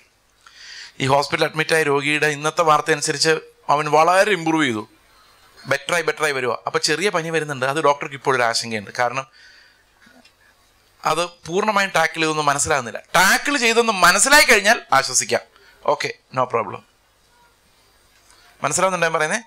അതുപോലെ നമ്മുടെ പാപം എന്ന വിഷയത്തെ ക്രൂശിൽ കർത്താവ് ടാക്കിൾ ചെയ്തു എന്ന് കർത്താവിനറിയാം. അത് നമുക്കും കൂടെ അറിയാമെങ്കിൽ ഉറപ്പായിട്ടും ഈ പാപത്തിൻ്റെ മരം ഉണങ്ങിയിരിക്കും. ഇന്ന് പ്രൊഡ്യൂസ് ചെയ്യുന്ന ഇപ്പം ഒരു ഇൻഫെക്ഷൻ വരുമ്പം നമുക്കറിയാം ശരീരത്തിന് ബാധിക്കുന്ന രോഗം പോലെ തന്നെയാണ് ഈ പാപവും. നമുക്ക് പെട്ടെന്ന് പനി വരും, നമ്മൾ എന്ത് ചെയ്യും? പെട്ടെന്ന് പറ, പാരസെറ്റമോൾ എടുത്ത് കഴിക്കും. പാരസെറ്റമോൾ എടുത്ത് കഴിക്കുമ്പോഴേക്കും കിടുകിടാ വിറച്ചുകൊണ്ടിരുന്നവൻ ഒന്ന് ആശ്വസിക്കും, പിന്നെ വേർക്കും, പിന്നെ പനി പോകും. 6-8 മണിക്കൂർ കഴിയുമ്പോഴേക്കും, അപ്പോൾ ഇത്രയും സമയം പറഞ്ഞാൽ പനിയൊക്കെ പോയി കേട്ടോ, പനിയൊക്കെ പോയി, നല്ല മരുന്നായിരുന്നു, മരുന്ന് കഴിച്ചു, പനി പോയി. ഒരു 6 മണിക്കൂർ കഴിയുമ്പോൾ പിന്നെ വിറയ്ക്കാൻ തുടങ്ങും. ഇതുപോലെ നമ്മുടെ മാനസാന്തരവും. എന്താ കാര്യം എന്നറിയോ? നല്ലൊരു പ്രാർത്ഥന മീറ്റിങ്ങിന് വന്നു, ഉപവാസം എടുത്തു, കർത്തൃമേശ കഴിച്ചു, ആ വിറയങ്ങ് നിന്നു, നല്ലപോലെ വേർത്തു. ഞാൻ നിങ്ങളോട് പറഞ്ഞ പോലെ അന്നേരം പിള്ളേർ ഇപ്പോൾ ലോകകപ്പ് നടക്കുന്ന സമയമുണ്ട്. ഈ പിള്ളേർ എന്ന് ഉപവാസ പ്രാർത്ഥനയും എല്ലാം കഴിഞ്ഞ് അപ്പവും കഴിച്ചിട്ട് നേരെ വീട്ടിലോട്ട് പോയിട്ട് TV ഓൺ ചെയ്യും. അപ്പം അമ്മമാർ പറയും, എടാ പള്ളിയിൽ നിന്ന് ചർച്ചയിൽ നിന്ന് വന്നില്ല ഉപവാസ പ്രാർത്ഥന, അപ്പോഴത്തേനും TV ഓൺ ചെയ്തല്ലേ ചോദിക്കും. വൈകിട്ട് ഇതേ അമ്മ പോയി ഇത് ഓൺ ചെയ്യും. കാരണം ഹാങ് ഓവർ കുറച്ച് നേരം നിൽക്കും. ആ വൈകിട്ട് 6 മണി 7 മണി ആകുമ്പോഴേക്കും പ്രാർത്ഥിച്ചതിൻ്റെ ഹാങ് ഓവർ അങ്ങ് പോകും. പിന്നെ നമ്മൾ പഴയ ആൾക്കാരായിട്ട് പിന്നെ ഇനി അടുത്ത ഉപവാസ പ്രാർത്ഥനയ്ക്കാണ് പാരസെറ്റമോൾ എടുക്കുന്നത്. അതുവരെ നമ്മൾ വിറച്ച് ജീവിക്കും. ഇങ്ങനെയാണ് നമ്മുടെ മാനസാന്തരം. അങ്ങനെ പാപത്തെ ജയിക്കാൻ പറ്റിയല്ല. ഇടയ്ക്കിടയ്ക്ക് കിടക്കുന്ന ഗുളിക കൊണ്ട് നമുക്ക് ഈ പനിയെ ജയിക്കാൻ പറ്റില്ല. നമ്മൾ ആദ്യം അന്വേഷിക്കുന്ന ഈ പനി എങ്ങനെ ഉണ്ടായി, ഏത് സോഴ്സിൽ നിന്നുണ്ടായി, എന്താ ഇതിൻ്റെ റൂട്ട്, ഈ റൂട്ടിലുള്ളതിനെ എങ്ങനെ പറിച്ചു കളയാം. അത് യേശുവിൻ്റെ ക്രൂശിലല്ലാതെ പോവില്ല. അവിടെ നിങ്ങൾ അവനോടുകൂടെ മരിക്കാതെ പാപത്തെ ജയിക്കാൻ പറ്റില്ല. അവിടെ മരിച്ചിട്ടുണ്ടെങ്കിൽ ചിലപ്പോൾ പനി കുറഞ്ഞു വരും. 100 ഡിഗ്രി കുറവാ പനിയെങ്കിൽ പിന്നെ ഡോക്ടർമാർ അതങ്ങ് വിടും. പനി ഉണ്ടോ എന്ന് ചോദിച്ചാൽ ഉണ്ട്, പക്ഷെ ഡോക്ടർമാർക്ക് അറിയാം ഇത് റിക്കവറിയാണ്, ഇനി വലിയ പനി ഉണ്ടാവില്ല. ഓക്കെ, ഇങ്ങനെയല്ലേ നമ്മൾ സാധാരണ ചെയ്യുന്നത്? എക്സാക്ട്ലി അത് തന്നെയാണ് ഇവിടെ നടക്കുന്നത്. ഇപ്പോൾ പ്രിയ സഹോദരങ്ങൾ, പാപത്തിൻ്റെ അടിമത്തത്തിലാണെങ്കിൽ ഒറ്റ കാര്യമുള്ളൂ, ബിലീവ് യു ഡൈഡ്. നിങ്ങൾ ഇനി ഇല്ല, ഇന്ന് ജീവിക്കുന്ന ക്രിസ്തുവാണ്. അപ്പോൾ വി സ്റ്റാൻഡ് ഫോർ ഗിവൺ. ആരെല്ലാം ഈ ക്രൂശിൽ ക്രിസ്തുവിനോടൊപ്പം മരിച്ചിട്ടുണ്ടോ അവർ ഫോർ ഗിവൺ ആണ്. അതുകൊണ്ടാണ് എബ്രായ ലേഖനം 10:14 പറയുന്നത്, ഏകയാഗത്താൽ ഒറ്റയാഗത്താൽ അവൻ വിശുദ്ധീകരിക്കപ്പെടുന്നവർക്ക്, എല്ലാവർക്കും അല്ല, വിശുദ്ധീകരിക്കപ്പെടുന്നവർക്ക് സദാകാലത്തേക്കും സൽഗുണപൂർത്തി വരുത്തിയിരിക്കുന്നു. He has not counted their sins because they are being sanctified. ചോദ്യമാണോ? ആ ചോദ്യമാണോ ചോദിച്ചത്? ആ, അപ്പം മരിച്ചിട്ടില്ല. പാപസംബന്ധമായി മരിച്ചാൽ പിന്നെ പ്രേരണ ഉണ്ടാവില്ല. അതാണ്. അതായത് ഇപ്പം ബ്രദർ ചോദിച്ച ചോദ്യം ഉണ്ടല്ലോ, ആ ചോദ്യം ആരാദ്യം ചോദിച്ചെന്നറിയോ? പൗലോസ. നമുക്കൊന്ന് വായിക്കാതെ റോമറുടെ 6:1 വായിച്ചേ. ആകയാൽ നാം എന്ത് പറയണ്ടു? കൃപ പെരുകേണ്ടതിന് പാപം ചെയ്തുകൊണ്ടിരിക്കുക എന്നോ? അപ്പൊ ഒരു കാര്യം പൗലോസിന് അറിയാം, സുവിശേഷം നേരെ ചൊവ്വെ ഒരുത്തൻ കേട്ടാൽ അവൻ ഉണ്ടാകുന്ന സംശയമാണ് എന്ത്? പാപം വന്നാൽ പിന്നെ ചെയ്യാനൊരു പ്രോത്സാഹനാവൂലേ? പാപം ചെയ്തുകൊണ്ടിരിക്കാനാണോ ഈ പറയുന്നതെന്ന്. അടുത്ത മറുപടി വായിച്ചേ, അടുത്ത വാക്യം വായിച്ചേ. അല്ലല്ല, ഒരു നാളും അത് വിടരുത്, ഒരു നാളും അരുത്. എന്തുകൊണ്ടരുത്? പാപസംബന്ധമായി മരിച്ചവരായ നാം ഇനി അതിൽ ജീവിക്കുന്ന എങ്ങനെ? മരിച്ചോ ഇല്ലയോ എന്നുള്ളത് എന്റെ ചോദ്യം. ഇനി 6:7 വായിച്ചേ. 6:7 നാം ഇനി പാപത്തിന് അടിമപ്പെടാതെ വണ്ണം പാപ ശരീരത്തിന് നീക്കം വരേണ്ടതിന് നമ്മുടെ പഴയ മനുഷ്യൻ അവനോടുകൂടെ ക്രൂശിക്കപ്പെട്ടു എന്നാണ് പറയുന്നത്. അപ്പൊ ജുഡീഷ്യലി നോക്കിക്കഴിഞ്ഞാൽ നമ്മുടെ മരണം നടന്നു കഴിഞ്ഞു. എന്നാൽ പാപ ശരീരം നമ്മളിൽ സ്റ്റിൽ ഉണ്ട്. ആ പാപ ശരീരം നീക്കം വരേണ്ടതിനാണ് ആ മരണം ഒന്ന് അവിടെ ചെയ്തിരിക്കുന്നത്. അപ്പോൾ ഓരോ ദിവസവും ആ പാപ ശരീരം നീങ്ങപ്പെടണമെങ്കിൽ എന്ത് ചെയ്യണം? പതുക്കെ പതുക്കെ. ഞാൻ നേരത്തെ പറഞ്ഞ ഒരു ആൻറ്റിബയോട്ടിക് ഒരു ദിവസം കൊണ്ടല്ല വർക്ക് ചെയ്യുന്നത്. That's A life long process of death. എല്ലാ പാപത്തിനു മുമ്പിൽ നമ്മൾ മരിക്കുക, എല്ലാ പ്രലോഭനത്തിനു മുമ്പിൽ നമ്മൾ മരിക്കുക. അതെങ്ങനെ മരിക്കുന്നു വെച്ച് കഴിഞ്ഞാൽ ഓരോ ദിവസവും ദൈവം തരുന്ന ക്രൂശിൽ ഞാൻ മരിച്ചുകൊണ്ടാണ് അന്നത്തെ പാപത്തെ ജയിക്കുന്നത്. ഞാൻ മരിച്ചാൽ പിന്നെ എനിക്ക് പാപം ചെയ്യാൻ പറ്റില്ല. അതാണ് കർത്താവിൻ്റെ വഴി. ഓക്കെ, ജീവൻ്റെ പുസ്തകത്തിൽ നിന്ന് പേര് മായ്ച്ച് കളയുമോ എന്നുള്ള ചോദ്യം. If you abandon your faith you will be lost. വിശ്വാസത്താലാണ് നമ്മൾ രക്ഷിക്കപ്പെടുന്നത്. നമുക്ക് കർത്താവിനെ വേണ്ടെന്ന് പറഞ്ഞാൽ വേണ്ട, അത്രേ ഉള്ളൂ. പക്ഷേ പാപം കാരണം ഒരാൾ നഷ്ടപ്പെട്ടു പോകുമെന്ന് പറയുമ്പോഴുള്ള പ്രതിസന്ധി, അതിനകത്ത് ഒത്തിരി പ്രതിസന്ധി ഉണ്ട്. വാട്ട് ഈസ് സിൻ എന്ന് നമ്മൾ പിന്നെ നിർവചിക്കേണ്ടി വരും. എന്താണ് പാപം? എന്ത് ചെയ്താൽ പോവും? ഒരു മനുഷ്യൻ്റെ പേര് കർത്താവ് പാപത്തിൻ്റെ പേരിലാണ് മാച്ച് കളയുന്നെങ്കിൽ ഏത് സിൻ ചെയ്യുമ്പോൾ ഏത് സമയത്ത് പോവും? അതുകൊണ്ടാണ് ഉറപ്പ് പോയത്. ഞാൻ രാവിലെ എഴുന്നേറ്റപ്പോൾ പ്രാർത്ഥിച്ചില്ല, കർത്താവ് എൻ്റെ പേര് വെട്ടിക്കാണോ? ഇങ്ങനായി. കർത്താവ് ഞാൻ ഇന്നലെ സംസാരിച്ചിട്ട് നമ്മൾ കള്ളം പറഞ്ഞു പോയി, ദൈവം എൻ്റെ പേര് വെട്ടിക്കാണോ? ഇങ്ങനെ 10 പ്രാവശ്യമായി കഴിയുമ്പോൾ ഇയാളെ പിശാച് പറയും, നീ കർത്താവിൻ്റെ ഒന്നുമല്ല എന്ന് പറയും. ഗിൽറ്റാവും. ഗിൽറ്റിൻ്റെ മുകളിൽ കയറി അവൻ പിന്നെയും പാപത്തിനകത്തൊരു അടിമയായി പോവും. അപ്പം നിങ്ങൾ പറയേണ്ട ഒരു കാര്യം, എന്തനുസരിച്ചാൽ സ്വർഗത്തിൽ പോവും, എവിടെ അനുസരണക്കേട് ഏത് ലെവൽ വരെ പോയാൽ നരകത്തിൽ പോകുമെന്ന് പറയണം. ബൈബിൾ പറയുന്നത് 3 കൊടിയ പാപങ്ങളുടെ പറയും. ഫെയ്ത്ത് അബാൻഡൻ ചെയ്യുക, അതിന് കർത്താവിനെ വേണ്ട എന്നുള്ള അവസ്ഥയിൽ വരിക. യേശുവിനെ റിജക്റ്റ് ചെയ്യുക. ആ പാപത്തെക്കുറിച്ചാണ്, അപ്പോസ്റ്റസി എന്ന പാപമാണ് ഒരാളെ നരകത്തിൽ വിടുന്നത് എന്നാണ് പറയുന്നത്. ഇപ്പം അതല്ലെങ്കിൽ ഏത് പാപമെന്ന് നമ്മൾ നിർവചിക്കേണ്ടി വരും. അതുകൊണ്ടാണ് നമ്മുടെ ഉപദേശങ്ങളിൽ ക്ലാരിറ്റി ഇല്ലാവുന്നത്. ഇപ്പം ഞാൻ പറയാണ്, ഞാൻ ഇന്ന് ഒരാൾ പ്രസംഗിച്ച പറഞ്ഞ കർത്താവ് വരുമ്പം ഞാൻ പ്രാർത്ഥിച്ചുകൊണ്ടിരിക്കുകയാണെങ്കിൽ സ്വർഗത്തിൽ പോകും, അതേസമയത്ത് വേറെ ആൾക്കാരുടെ വിഷയങ്ങൾ സംസാരിച്ചുകൊണ്ടിരിക്കുകയാണെങ്കിൽ നരകത്തിൽ പോകും. ഇങ്ങനെ പഠിപ്പിച്ചാൽ മതം പഠിപ്പിക്കുന്നതായിട്ട് യാതൊരു വ്യത്യാസം അതിനില്ല. ക്രിസ്തു ഒന്നും ചെയ്തിട്ടുമില്ല. നമ്മുടെ സൽപ്രവൃത്തികളിൽ ഇരിക്കുകയാണെങ്കിൽ നമ്മൾ പോവും, മോശം പ്രവൃത്തിയിൽ ഇരിക്കുകയാണെങ്കിൽ നമ്മൾ നരകത്തിൽ പോകും. Then what did Christ do? പഴയ നിയമത്തിലെ യാഗങ്ങൾ മതിയായിരുന്നല്ലോ. പഴയ നിയമത്തിലെ യാഗങ്ങളിലും ഇങ്ങനെയുള്ള പാപങ്ങളുടെ ശുദ്ധീകരണം വരുന്നുണ്ടായിരുന്നു. അപ്പോൾ ആ സമയത്ത് കർത്താവ് വന്ന് ശുദ്ധിയായിട്ടിരിക്കുന്നവരെ ഒരു ആടിനെ അറുത്തിട്ടിരിക്കുമ്പം അവരെ കൊണ്ടുപോയി പോരായിരുന്നു.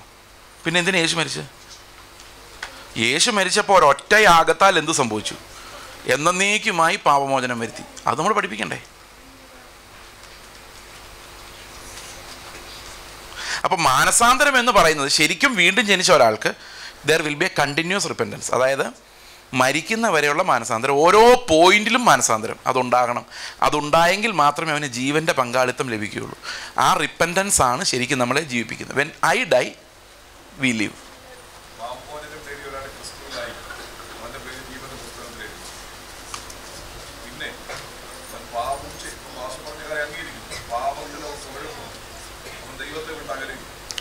അകന്നകന്നകന്ന് അവൻ ദൈവത്തെ റിജക്റ്റ് ചെയ്താൽ അവൻ പോയി. അതല്ലെങ്കിൽ ബാലശിക്ഷയ്ക്കകത്തോട്ടാൻ വരുന്നത് നിർബന്ധമില്ല. ഉദാഹരണത്തിന് ഇപ്പം ഞാനൊരു പാപത്തിൻ്റെ ഒരു ബേസിലേക്ക് I M crying and continuing to repent, പക്ഷേ ജയിക്കാൻ പറ്റുന്നില്ല. രക്ഷിക്കപ്പെട്ടവരെന്ന് പറഞ്ഞാൽ ആ അവസ്ഥയിലേ ഉള്ളൂ.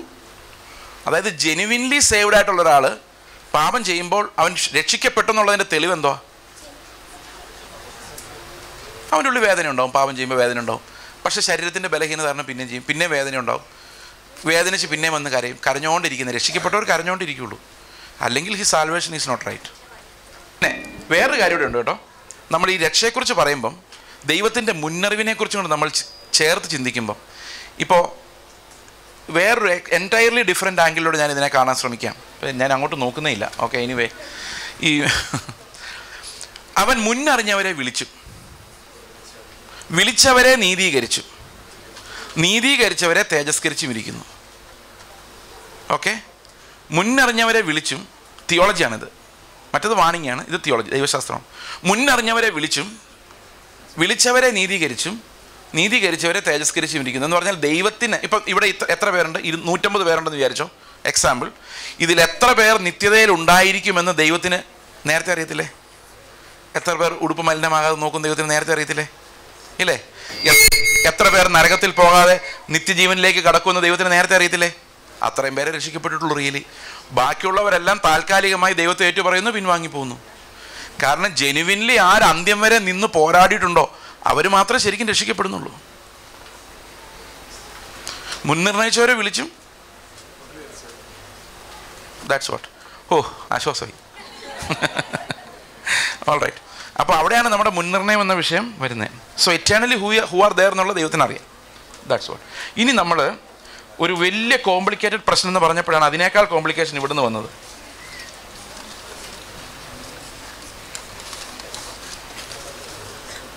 അത് കാണുന്നില്ലോ. ഓക്കെ, ചോദ്യം ഇതാണ്. അത് തന്നെ അല്ല, യേശു ക്രിസ്തു അത് കഴിഞ്ഞു. Okay, all right.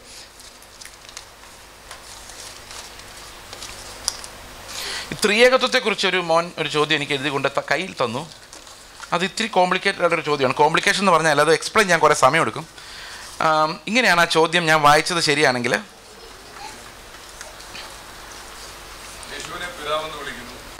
അതെ, ദൈവം ത്രിയേകത്വം എങ്ങനെ എക്സ്പ്ലെയിൻ ചെയ്യാമെന്നുള്ളതാണ്. മോനെ, തൃത്വത്തെക്കുറിച്ച് ചോദിച്ച ചോദ്യം എന്നോട് ചോദിക്കാമോ? ആ പേപ്പർ കാണുന്നില്ല.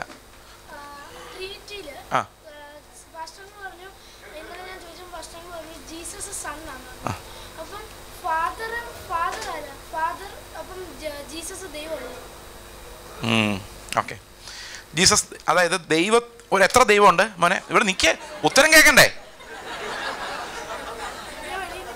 അപ്പോൾ ഉത്തരം കേൾക്കാൻ ഇവിടെ ഇരിക്കണം. എത്ര ദൈവമുണ്ട്? ഒരു ദൈവമുള്ളോ? ഓക്കെ.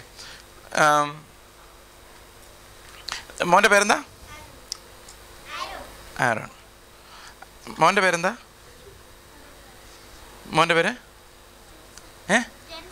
ജാക്സൺ. ജെൻസൺ. മോൻ്റെ പേരെന്നോട് പറഞ്ഞേ. Aaron. Aaron, Alvin and Jenson. Aaron, Aaron, adorn and Jenson. Okay. Aaron, adorn and Jenson are sitting in this hall. എത്ര സെൻറ്റൻസ് ഉണ്ടത്?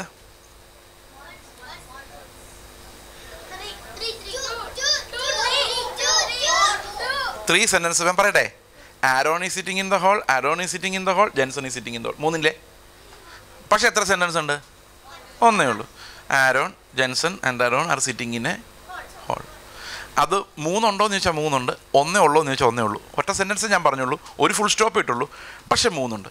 എല്ലാ സെൻറ്റൻസുകളും ഒരുപോലെയല്ല. ചില സെൻറ്റൻസുകൾ വളരെ ചെറുതായിരിക്കും, ചിലത് കൂടുതൽ കോംപ്ലിക്കേറ്റഡ്. കോംപ്ലക്സ് സെൻറ്റൻസ് അല്ലെ കോമ്പൗണ്ട് സെൻറ്റൻസ് തന്നെ ഗ്രാമറിൽ വിളിക്കുന്ന കോമ്പൗണ്ട് സെൻറ്റൻസ്. മൂന്ന് മെയിൻ ആയിട്ടുള്ള ആശയങ്ങളെ സെപ്പറേറ്റ് ചെയ്യാവുന്ന ഒരു കോമ്പൗണ്ട് സെൻറ്റൻസ് ആണ്. അപ്പോൾ ദൈവത്തിൻ്റെ പേഴ്സണാലിറ്റി എന്ന് പറയുന്നത് നമ്മൾ കാണുന്ന പോലെ ഒരു സിംഗിൾ ഹ്യൂമൻ ബീയിങ്ങിൻ്റെ പേഴ്സണാലിറ്റി അല്ല. ആ പേഴ്സണാലിറ്റി എന്ന് പറയുന്നത് മൂന്ന് വ്യത്യസ്ത പേഴ്സണാലിറ്റികളുടെ ഒരു കോമ്പൗണ്ട് പേഴ്സണാലിറ്റിയാണ്. ദാറ്റ് മീൻസ് 1+1+1 എത്രയാ? നിർബന്ധമില്ല. കാരണം ഞാൻ ഈ ഒരു 1 അതിനിപ്പം ഒരു കാര്യം എഴുതാൻ വേണ്ടി മാത്രം ഒരു 1, അതിൻ്റെ മുകളിൽ അതിൻ്റെ സൈഡിൽ കൂടെ ചേർത്ത് ഒരു 1 കൂടെ, അതിൻ്റെ സൈഡിൽ കൂടെ ചേർത്ത് വേറൊരു 1 കൂടെ ഇട്ടു. അപ്പോൾ എന്തായി? 3 1 ചേർന്നപ്പം ഒരു വലിയ 1 ആയി അല്ലേ? മനസ്സിലായില്ലേ? ഒരു വര, അടുത്ത വര, 3 വര.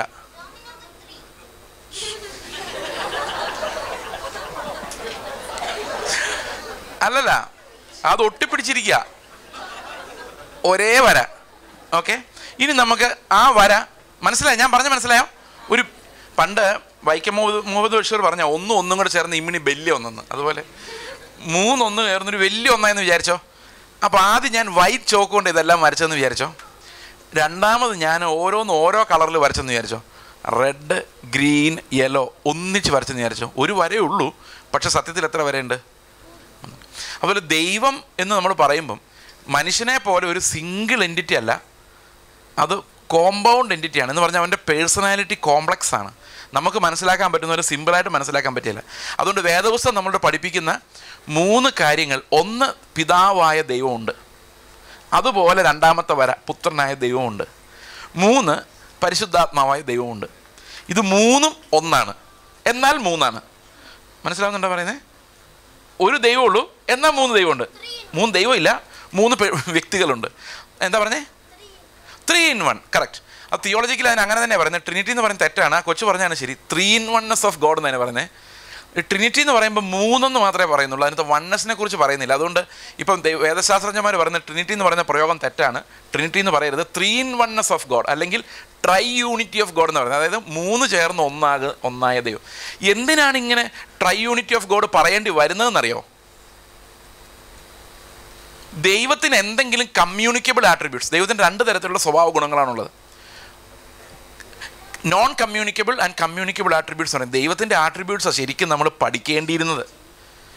അതറിഞ്ഞാൽ തന്നെ നമ്മുടെ സ്വഭാവം ഒത്തിരി മാറും. ഹൂ ഈസ് ഗോഡ് എന്ന് നമുക്ക് പഠിക്കാൻ പറ്റിയാൽ തന്നെ ഒത്തിരി നമുക്ക് റിലീഫ്. അത് ഭയങ്കര സയൻറ്റിഫിക്കേഷൻ ഏറ്റവും ഉപയോഗിക്കപ്പെടുന്ന കാര്യമാണ്, ദൈവത്തെ കൂടുതൽ അറിയുക എന്ന് പറയുന്നത്.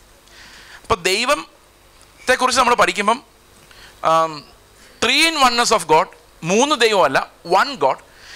ഈ ആട്രിബ്യൂട്ട്സ് 2 തരത്തിലുണ്ട്. ദൈവത്തിൻ്റെ ഗുണങ്ങൾ, സ്വഭാവ ഗുണങ്ങൾ 2 തരത്തിലുണ്ട്. ഒന്ന് പറയാം, മറ്റാർക്കും പങ്കുവയ്ക്കാൻ പറ്റാത്ത ഗുണങ്ങൾ. ഫോർ എക്സാമ്പിൾ, അവൻ സർവശക്തനാണ്, ഇത് വേറെ ആർക്കും കൊടുക്കില്ല. അവൻ സർവജ്ഞാനിയാണ്, ഇത് വേറെ ആർക്കും കൊടുക്കില്ല. അതുപോലെ അവന് നിലനിൽക്കാൻ ആരെയും ആശ്രയിക്കേണ്ട കാര്യമില്ല. He's independent of his creation. അതായത് നമ്മുടെ സൃഷ്ടി ഒന്നുമില്ലെങ്കിലും ദൈവത്തിനൊരു കുറവും വരുന്നില്ല. He's perfect without any creation. മനസ്സിലാവുന്നുണ്ടോ? അവൻ ഇൻഡിപെൻഡൻ്റ് ആണ്. പിന്നെ ദൈവം ഇമ്മ്യൂട്ടബിൾ ആണ്, അതായത് അവൻ ഒരിക്കലും മാറ്റം വരുന്നില്ല. നമുക്ക് മാറ്റം വന്നുകൊണ്ടിരിക്കും. ഞാൻ ജനിച്ചപ്പോൾ ഇങ്ങനെ അല്ലായിരുന്നു, മരിക്കുമ്പോഴിങ്ങനെ ആയിരിക്കും. പക്ഷെ ദൈവം is immutable. He will not have any change. He will always be eternal. അവൻ ദൈവം ഉണ്ട്, നിത്യതയിലുണ്ടെങ്കിൽ നിത്യതയിലുണ്ട്. നമ്മൾ ക്രിസ്തുവിനോട് നിത്യതയിലുണ്ടെങ്കിൽ നമ്മൾ നിത്യതയിലുണ്ട്. So this all fact. ദൈവത്തെക്കുറിച്ചുള്ള ഫാക്റ്റുകളെ കുറിച്ച് നമ്മൾ പറയുമ്പം അവൻ്റെ നോൺ കമ്മ്യൂണിക്കബിൾ ആട്രിബ്യൂട്ട്സ്, അതായത് മറ്റാർക്കും പങ്കുവെക്കാൻ പറ്റാത്ത ആട്രിബ്യൂട്ട്സിൻ്റെ കാര്യത്തിൽ നമുക്ക് ക്വസ്റ്റ്യൻസ് ഒന്നുമില്ല. അത് ദൈവം ഏകനായിരുന്നാലും കുഴപ്പമില്ല. പക്ഷേ ദൈവത്തിന് പങ്കുവെക്കേണ്ട ചില ആട്രിബ്യൂട്ട്സ് ഉണ്ട്. ആ പങ്കുവെക്കേണ്ട ആട്രിബ്യൂട്ട്സ് എന്ന് പറയുന്നത് സ്നേഹം. For example, God is love. ഇത് പങ്കുവെച്ചേ പറ്റുള്ളൂ. മനസ്സിലാവുന്നുണ്ടോ? പങ്കുവെക്കുന്നില്ലെങ്കിൽ ദെയർ ഇസ് നോ ലവ്. മനസ്സിലായോ ഞാൻ പറയുന്നത്? ദൈവത്തിൻ്റെ കമ്മ്യൂണിക്കബിൾ ആട്രിബ്യൂട്ട്സ് എന്ന് പറയുന്നത് സ്നേഹം, കരുണ, അതുപോലെ ദയം, കരുണ, പിന്നെ സ്നേഹത്തിനകത്തെല്ലാം ക്ഷമ. ഓക്കെ, ഇങ്ങനെ അനേകം കമ്മ്യൂണിക്കബിൾ ആട്രിബ്യൂട്ട്സ് ഉണ്ട്. പക്ഷേ ഈ ഓരോ ആട്രിബ്യൂട്ടും നമ്മൾ എണ്ണി പറയുന്നതിന് പകരം സ്നേഹം, അഗപ്പെ എന്ന സ്നേഹത്തെക്കുറിച്ച് പറയുമ്പോൾ അതിനകത്ത് ഈ കമ്മ്യൂണിക്കബിൾ ആട്രിബ്യൂട്ട്സ് എല്ലാം അടങ്ങിയിട്ടുണ്ട്. ഈ ഫോർഗീവ്നെസ് വരുന്നത് എവിടുന്നാ? ക്ഷമയെന്നാ. കരുണ തോന്നുന്നത് എവിടുന്നാ? ഈ സ്നേഹത്തിൽ നിന്നാണ്. ഫോർഗീവ്നെസ് വരുന്നതും സ്നേഹത്തിൽ നിന്നാണ്. അപ്പോൾ അഗപ്പെ എന്ന സ്നേഹം ഉണ്ടെങ്കിൽ, അത് കമ്മ്യൂണിക്കേറ്റ് ചെയ്യപ്പെടുന്നുണ്ടെങ്കിൽ അതൊരു പെർഫെക്റ്റ് ഫ്രൂട്ടാണ്. മനസ്സിലാവുന്നുണ്ടോ ഞാൻ പറയുന്നത്? ആ പെർഫെക്റ്റ് ഫ്രൂട്ടിൽ എല്ലാ നീതിയും ഉണ്ട്. മനസ്സിലാവുന്നുണ്ടോ? എല്ലാ നീതിയും ഇതിനകത്തുണ്ട്. ദൈവത്തിൻ്റെ എല്ലാ സ്വഭാവ ഗുണങ്ങളും എവിടെയുണ്ട്? ഈ പെർഫെക്റ്റ് അഗപ്പയിലുണ്ട്. അപ്പോൾ ഈ അഗപ്പ എന്ന് പറയുന്ന ഒരു കമ്മ്യൂണിക്കബിൾ ആയിട്ടുള്ളൊരു സ്വഭാവം ദൈവത്തിനുണ്ട്. അത് നമുക്ക് തരാൻ ദൈവം ആഗ്രഹിക്കുന്നുണ്ട്. മനസ്സിലായോ? അപ്പോൾ ദൈവം നമുക്ക് തരാത്തത് എന്താ? തരുന്നത് എന്താ? ദൈവത്തിൻ്റെ കമ്മ്യൂണിക്കബിൾ ആട്രിബ്യൂട്ട്സ് എന്തൊക്കെയാണ്? നമ്മൾ ഇന്ന് മനുഷ്യരോട് പങ്കുവെക്കാൻ ദൈവം പറയുന്നത് ഈ ദൈവത്തിൻ്റെ കമ്മ്യൂണിക്കബിൾ ആട്രിബ്യൂട്ട്സ് നമ്മൾ വാങ്ങിക്കുന്ന കാര്യങ്ങളാണ്.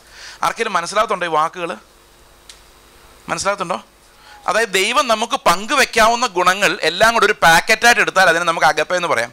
അതുകൊണ്ടാണ് യേശുവിൻ്റെ കൂടെ നടന്ന് ഈ മാസ്റ്റർ സ്റ്റെപ്സ് ഏറ്റവും കൂടുതൽ ഫോളോ ചെയ്തിട്ടുള്ള ആളാരാന്നറിയോ ബൈബിളിൽ? പെട്ടെന്ന് പറ. യോഹന്നാൻ. കറക്റ്റ്. ഈ യോഹന്നാൻ ഒരു 65 വർഷം, ഏറ്റവും കുറഞ്ഞത് ഒരു 68 വർഷം എന്ന് വിചാരിച്ചോ, 68 ഇയേഴ്സ്. ഈ 68 വർഷം യോഹന്നാൻ യേശുവിൻ്റെ കൂടെ നടന്ന അവസാനം യോഹന്നാൻ എന്ത് ബൊക്കയാണ് കിട്ടിയത്? സ്നേഹം. ആ അഗപ്പയ്ക്കകത്ത് എല്ലാ നീതിയും അടങ്ങിയ ഒരു പാക്കേജ് ആയിട്ട് യോഹന്നാൻ അനുഭവിച്ച മുഴുവൻ സ്നേഹം, കിട്ടിയത് മുഴുവൻ സ്നേഹം, കൊടുത്തത് മുഴുവൻ സ്നേഹം. ഇത് എവിടെ നിന്ന് വന്നെന്നറിയോ? ദൈവത്തിന് കമ്മ്യൂണിക്കബിൾ ആട്രിബ്യൂട്ട്സ് ഉണ്ടെങ്കിൽ സ്നേഹമാണ് അതിൻ്റെ ഏറ്റവും ടോപ്പ് ഫോമെങ്കിൽ നമ്മൾ മനസ്സിലാക്കേണ്ട ഒരു കാര്യമുണ്ട്, ത്രിയേകത്വം ഉണ്ടായേ പറ്റുള്ളൂ. അല്ലെങ്കിൽ ഒരു കമ്മ്യൂണിക്കബിൾ ആട്രിബ്യൂട്ടും ദൈവത്തിന് ഉണ്ടാകാൻ പറ്റില്ല. അതായത് നിത്യതയിൽ ദൈവം സ്നേഹമല്ലായിരുന്നു എന്ന് പറയേണ്ടി വരും. ആരെ സ്നേഹിക്കാനാ? If there is no receiving end. നമുക്ക് ഒരു ഇലക്ട്രിക് സർക്യൂട്ട് കൊടുക്കുമ്പോൾ, ഇലക്ട്രിക് സർക്യൂട്ട് കൊടുക്കുക, നിങ്ങൾ കണ്ടിട്ടുണ്ടോ? ഇലക്ട്രിക് സർക്യൂട്ട് ഒരു ബാറ്ററിയുമായിട്ട് 2 wire ഘടിപ്പിച്ചിട്ട് positive terminal negative terminal എടുത്തിട്ട് ഒരു ബൾബിനോട്ട് കൊടുക്കുന്നു. അത്രയും പിടികിട്ടിയാ? ഓക്കെ. ഈ സർക്യൂട്ട് എവിടെയെങ്കിലും വിട്ടുപോയാൽ, ബൾബിൽ മുട്ടിയില്ലെങ്കിൽ ഈ കറണ്ട് ഫ്ലോ ചെയ്യോ ഇല്ലയോ? ചെയ്യല. അപ്പോൾ കമ്മ്യൂണിക്കബിൾ ആട്രിബ്യൂട്ട്സ് എന്ത് വേണം? ഒരു റിസീവറും കൂടെ വേണം, എപ്പോഴും സ്വീകരിക്കുന്ന ഒരാളും കൂടെ വേണം, എങ്കിലേ ആ സർക്യൂട്ട് പൂർത്തിയാവുള്ളൂ. അപ്പം നിത്യതയിൽ ദൈവം സ്നേഹമാകണമെങ്കിൽ ആര് വേണം? അത് പങ്കുവയ്ക്കപ്പെടണം.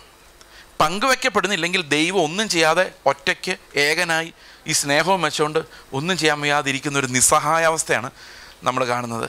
ആ നിസ്സഹായാവസ്ഥയാണ് മോണോതീസ്റ്റിക്, അബ്സല്യൂട്ട് മോണോതീസത്തിൽ നമ്മൾ കാണുന്ന ഏറ്റവും വലിയ പ്രശ്നം. We don't see how the virtues of God is communicated in between.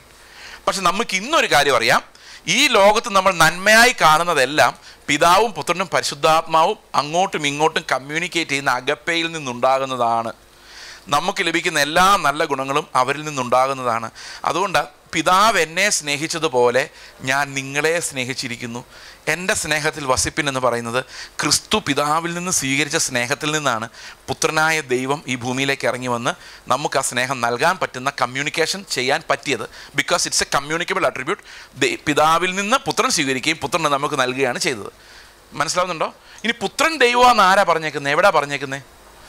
എബ്രായ ലേഖനം. ഞാൻ നിങ്ങളോട് പറയുന്നത് എന്തിനാന്ന് വെച്ച് കഴിഞ്ഞാൽ, നാളെ ഇതൊരു വലിയ സീരിയസ് ഇഷ്യൂ ആയിട്ട് നാളെ നമ്മുടെ പിള്ളേരെ ബാധിക്കാം. അപ്പോൾ അവർക്ക് മറുപടി പറയാൻ വേണ്ടി മാത്രം ഇത് ഏതാനും മിനിറ്റുകൾ ഞാൻ എടുത്ത് ഇതൊന്ന് എക്സ്പ്ലെയിൻ ചെയ്യാൻ ഞാൻ ആഗ്രഹിക്കുന്നു. എബ്രായ ലേഖനത്തിൽ 1-ാം അധ്യായത്തിൽ നമ്മൾ വരുമ്പോൾ, ഈ 1-ാം അധ്യായത്തിൻ്റെ രസകരമായൊരു സിമെട്രി ഉണ്ടെന്ന്, സിമെട്രി എന്ന് പറയാൻ പറ്റില്ല, ഒരു താളമുണ്ട് 1-ാം അധ്യായത്തിന്. ഈ താളം എന്താണെന്ന് ചോദിച്ചു കഴിഞ്ഞാൽ, യേശുക്രിസ്തുവിൻ്റെ ദൈവത്വം മനുഷ്യത്വം ഇടകലർന്ന് ഓരോരോ വാക്യങ്ങൾ മാറി അവിടെ എഴുതിയിരിക്കും. നമുക്കൊന്ന് ശ്രദ്ധിച്ച് നോക്കാം. ഇത് വിശദീകരിക്കാൻ ഇത്തിരി സമയം വേണം. Anyway I think that's important about this world view. Okay, ഞാൻ 3-ാം വാക്യം വായിക്കാം. ആരുടെ? യേശുക്രിസ്തു ദൈവത്തിൻ്റെ പിതാവിൻ്റെ തേജസ്സിൻ്റെ പ്രഭയും. പ്രഭ എന്ന് പറഞ്ഞാൽ എന്താ? അതിൻ്റെ കിരണങ്ങൾ അല്ലേ? തേജസ്, ആ ഗ്ലോറിയുടെ കിരണങ്ങൾ ആരാണ്? ക്രിസ്തുവാണ്. അപ്പോൾ രണ്ടും ഒന്നിച്ച് നിൽക്കാൻ പറ്റുള്ളൂ. തേജസ്സിൻ്റെ പ്രഭയും തത്വത്തിൻ്റെ മുദ്രയും സകലത്തെയും തൻ്റെ ശക്തിയുള്ള വചനത്താൽ വഹിക്കുന്നവനുമാകുന്നു. ദൈവമാണോ മനുഷ്യനാണോ? പറ, പെട്ടെന്ന് പറ. ദൈവമാണ്. സമയം കളയരുത്, പെട്ടെന്ന് പറയണം. അടുത്ത വാക്യം. ഇനി മനുഷ്യത്വത്തെ കുറിച്ച് പറയുന്നുണ്ടോ? പാപങ്ങൾക്ക് പരിഹാരം ഉണ്ടാക്കിയ ശേഷം ഉയരത്തിൽ മഹിമയുടെ വലതുഭാഗത്തിരിക്കുന്നു. അത് എന്തുകൊണ്ടാണ് ഉയരത്തിന്റെ മഹിമയുടെ വലതുഭാഗത്ത് ഇരുന്നത്? ഇരിക്കാനുള്ള കാരണം എന്താ? പുത്രൻ പോയി പിതാവിന്റെ മഹിമയുടെ വലതുഭാഗത്തിരിക്കാനുള്ള കാരണം എന്താ? അവൻ ദൈവമായതുകൊണ്ട്, പാപത്തിന് പരിഹാരം വരുത്തിയോണ്ടല്ല. ഒന്ന് വായിച്ചു നോക്കിയേ. അവന്റെ തേജസ്സിന്റെ പ്രഭയും തത്വത്തിന്റെ മുദ്രയും സകലത്തെയും തന്റെ ശക്തിയുള്ള വചനത്താൽ വഹിക്കുന്നവനും ആയതുകൊണ്ടാണ് പാപങ്ങൾക്ക് പരിഹാരം വരുത്തിയ ശേഷം ഉയരത്തിൽ മഹിമയുടെ വലതുഭാഗത്തിരുന്നത്. അപ്പൊ അവൻ ഉയരത്തിൽ മഹിമയുടെ വലതുഭാഗത്തിരുന്ന് എന്ത് സ്റ്റാറ്റസിലാ? പാപങ്ങൾക്ക് പരിഹാരം വരുത്തി എന്നുള്ള സ്റ്റാറ്റസിലല്ല, അവൻ ദൈവമായതുകൊണ്ടാണ്. ഇനി അടുത്ത വാക്യം നോക്കിയ മനുഷ്യത്വം. അവൻ ദൈവദൂതന്മാരെക്കാൾ വിശിഷ്ടമായ നാമത്തിന് അവകാശിയായതിനൊത്തവണ്ണം അവരെക്കാൾ ശ്രേഷ്ഠനായി തീരുകയും ചെയ്തു. അപ്പൊ അത് മനുഷ്യത്വമാണോ ദൈവത്വമാണോ? മനുഷ്യത്വം. അവിടെ എന്താ സംഭവിച്ചെന്നറിയാം? 2-ാം അധ്യായം വായിക്കുമ്പോൾ നമുക്ക് മനസ്സിലാകുന്നുണ്ട്. മനുഷ്യനെ സൃഷ്ടിക്കുമ്പോൾ അവരെ ദൈവദൂതന്മാരെക്കാൾ അല്പം താഴ്ന്നവനായി സൃഷ്ടിച്ചു. തേജസ്സും ബഹുമാനവും അവനെ അണിയിച്ചിരിക്കുന്നു. തേജസ്സും ബഹുമാനവും അവനെ അണിയിച്ചിരിക്കുന്നു. ഓക്കെ, അത്ര മനസ്സിലായോ? എന്നിട്ട് എന്തോ അടുത്ത മുമ്പോട്ട് വായിക്കുമ്പോൾ പറയാണ്, ദൈവദൂതന്മാരെക്കാളും അല്പം ഒരു താഴ്ച വന്നവനായ ക്രിസ്തു. അത് ഇംഗ്ലീഷിൽ വായിക്കുമ്പോൾ അല്പം ഒരു താഴ്ച എന്നല്ല, കുറച്ചു കാലത്തേക്ക് ഒരു താഴ്ച വന്നവനായ ക്രിസ്തു എന്നാ. Four A time period, four A period of time he became lesser than the Angeles. എന്തുകൊണ്ടാണ്? മനുഷ്യനെ സൃഷ്ടിച്ചപ്പോഴേ അവൻ ആരായിരുന്നു? ദൂതന്മാരെക്കാൾ അല്പം താഴ്ന്നവനായിരുന്നു. അപ്പം ദൂതന്മാരെക്കാൾ അല്പം താഴ്ന്നവനായി കുറേ നാളത്തേക്ക് കർത്താവ് ഇറങ്ങി വന്ന് നമ്മുടെ കൂടെ ജീവിച്ചിട്ട് നമ്മളെ രക്ഷിച്ചു കഴിഞ്ഞപ്പോൾ എന്ത് സംഭവിച്ചു? അവൻ ദൂതന്മാരെക്കാൾ ഉന്നതമായ നാമം നേടി. അതൊരു മനുഷ്യനായിട്ടാണോ നേടിയത്? ദൈവമായിട്ടാണോ നേടിയത്? മനുഷ്യനായിട്ട്.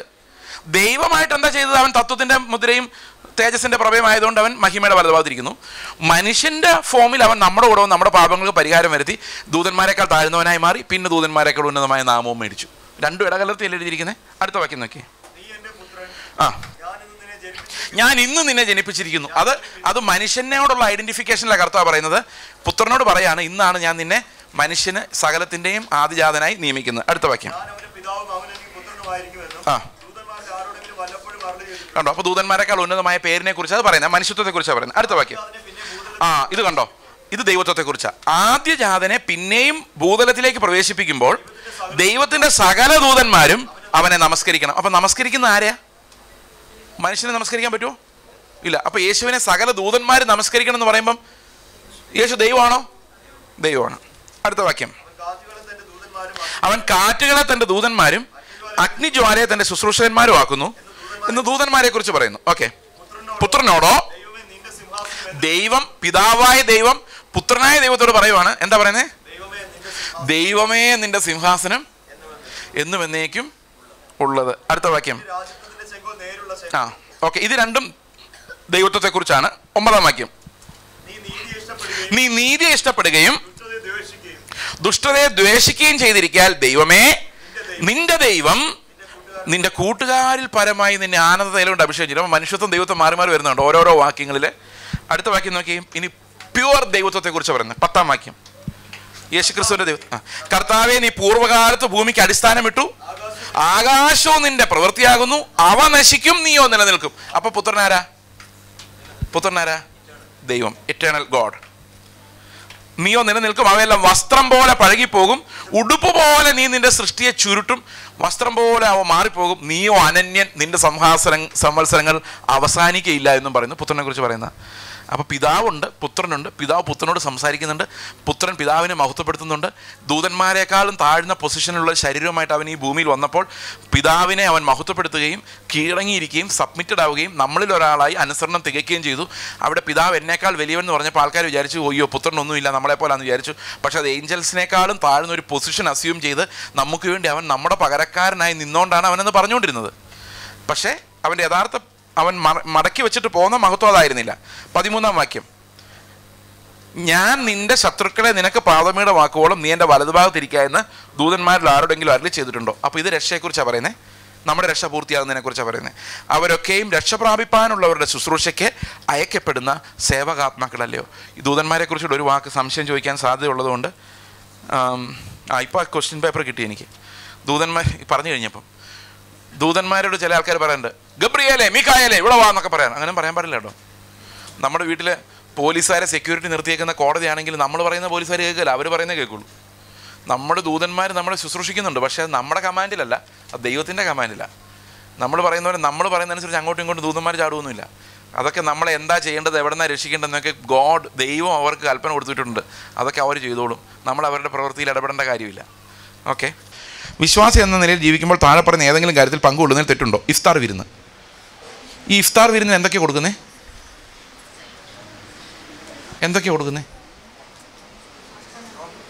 മട്ടൺ അതൊക്കെയല്ലേ?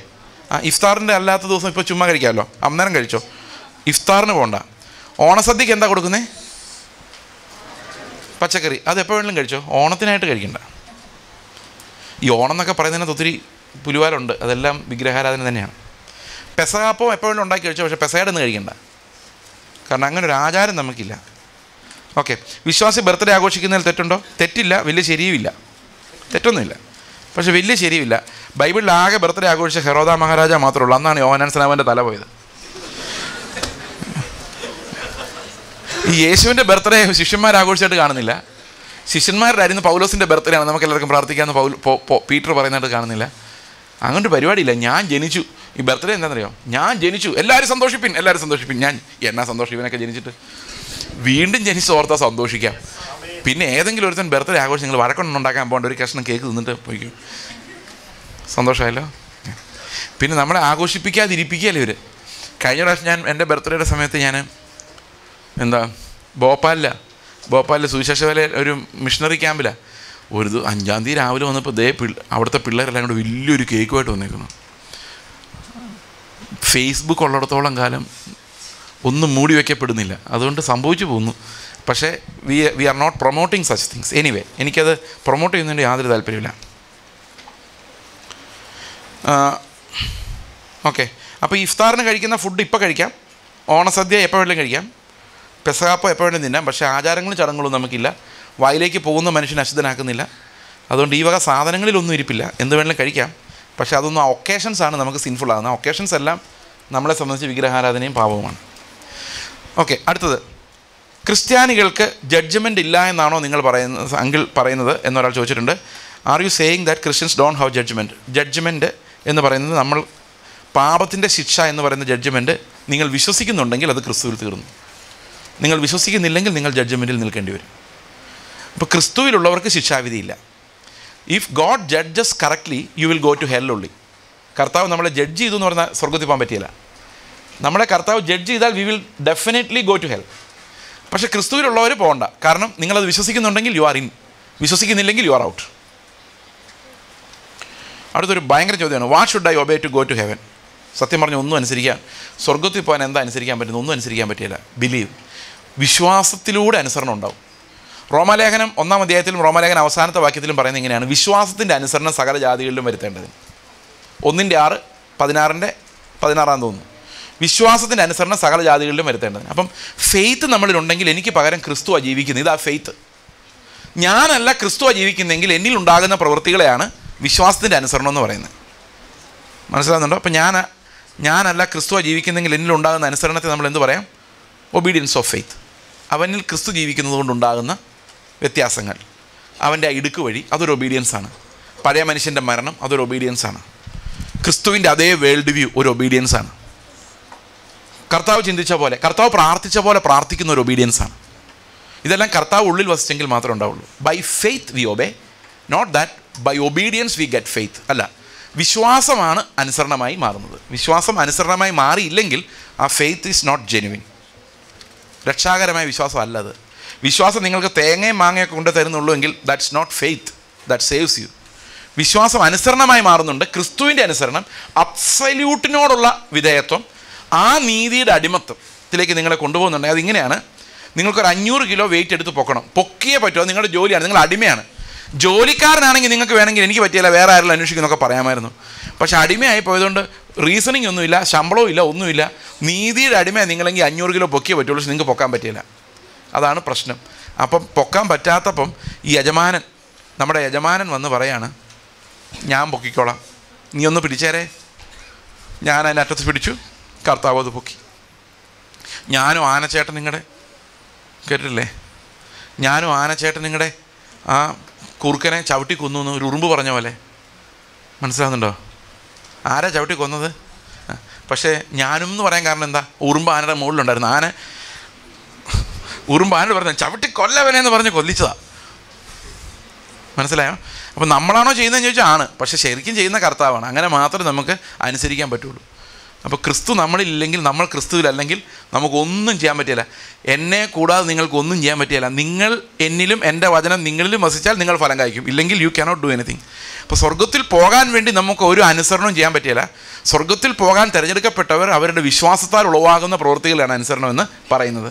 ആ അനുസരണം ഒരാളിൽ ഉളവാകുന്നില്ലെങ്കിൽ he is not having genuine saving faith. എന്താണ് പരിശുദ്ധാത്മാവ്? ചില ആളുകൾ പരിശുദ്ധാത്മ വരുമ്പോൾ ചാടുകയും വേറെ ചിലർ ചാടാതിരിക്കുകയും ചെയ്യുന്നതുകൊണ്ട്.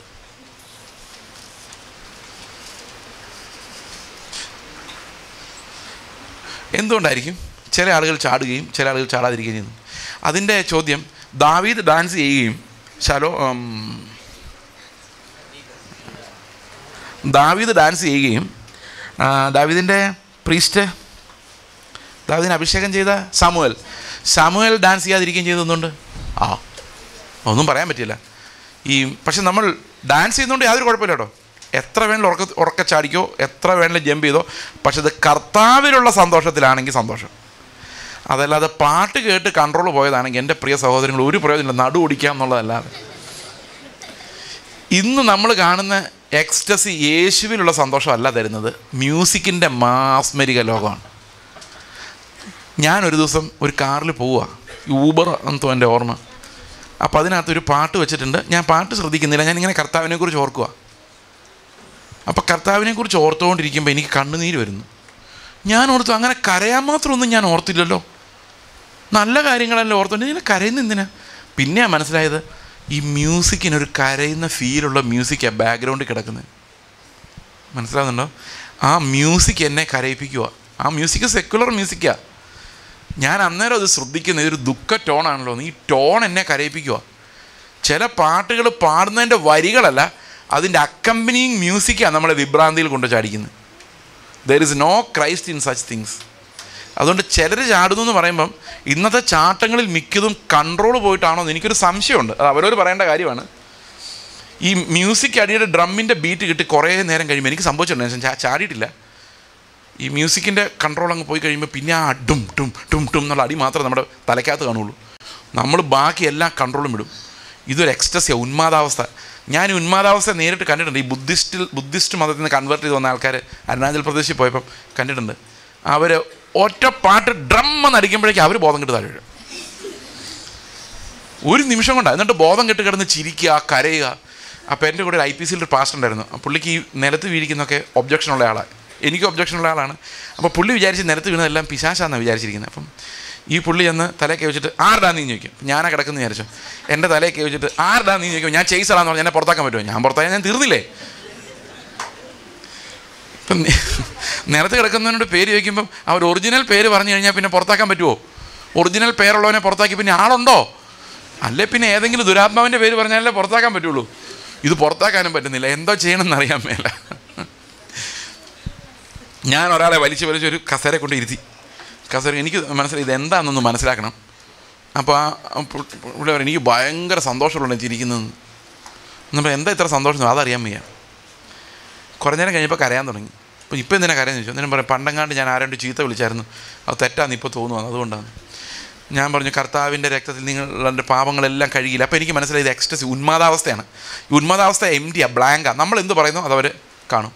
ഈ അടിച്ച് കൺട്രോൾ വിട്ടുകൊടുക്കുമെന്ന് പറഞ്ഞിട്ടേ പ്രവാചകന്മാർ പലതും പ്രവചിക്കുന്നത്. അപ്പോൾ വിട്ടുകൊടുത്ത് കൺട്രോൾ പോയി കഴിയുമ്പോണ്ടല്ലോ ഇവരുടെ ഹൃദയത്തിൽ നമുക്ക് എഴുതാം. ഞാൻ ആ ആളോട് ചോദിച്ചു, നിങ്ങളുടെ പാപങ്ങളെല്ലാം യേശുവിൻ്റെ രക്തം ഇങ്ങനെ കഴുകി കളയുന്നതായിട്ട് നോക്കി കാണുന്നില്ലെന്ന് ചോദിച്ചു. ആ ഉണ്ടെന്ന്. അത് ഞാൻ കൊടുത്ത പിക്ചറാണ്. എന്നിട്ട് കുറേ നേരം കഴിഞ്ഞിട്ട് വീളിങ്ങനെ വേദനയെന്ന് പറയാം. അന്നേരം ഞാൻ ചോദിച്ചു, ഇപ്പം മാറില്ല, അപ്പം കഴുകി തീർന്നിട്ടില്ലെന്ന്. ഇപ്പോഴും കഴുകിക്കൊണ്ടിരിക്കും. ഇതൊരു ഉന്മാദാവസ്ഥ. ഇതിനകത്ത് കർത്താവുണ്ടോ? ഇല്ല. എംറ്റി. പിശാചും ഇല്ല, കർത്താവും ഇല്ല. ജസ്റ്റ് മനസ്സിൻ്റെ ഒരു വിഭ്രാന്തി. അതിന് മ്യൂസിക്കിനുണ്ടാക്കാൻ പറ്റും. അതാ ഇന്ദിരാഗാന്ധിയൊക്കെ മരിച്ച സമയത്ത് ആൾക്കാർ നല്ല കാര്യങ്ങളൊന്നും ചെയ്യാതിരിക്കാൻ വേണ്ടി ദൂരദർശനും അന്ന് ഈ ക്രൂരദർശനും ആകാശവാണി മാത്രമേ ഉള്ളൂ. അവരന്ന് ഈ പാട്ടിട്ട് കൊടുക്കുക. എവിടെ പോയാലും ഈ പാട്ട്. പിന്നെ നമുക്ക് ഒരു മൂടും ഉണ്ടാവില്ല. അതിൻ്റെ ദുഃഖാചരണം ഇതാണ് അതിൻ്റെ പേര്. അതാണ് ചാടുന്നത്. ചിലർ ചാടുന്നത്, ചിലർ ചാടാത്തത്. എന്നാൽ ആത്മാവിൻ്റെ സന്തോഷം വന്നിട്ട് കർത്താവിനെ രക്ഷിച്ചല്ലോ എന്ന് ഓർത്തുകൊണ്ടെന്ന് ചാടിക്കോ. എത്ര ഉറക്കെ ചാടിയാലും നിങ്ങൾക്ക് എനർജി കൂടുകയുള്ളൂ, കുറയില്ല.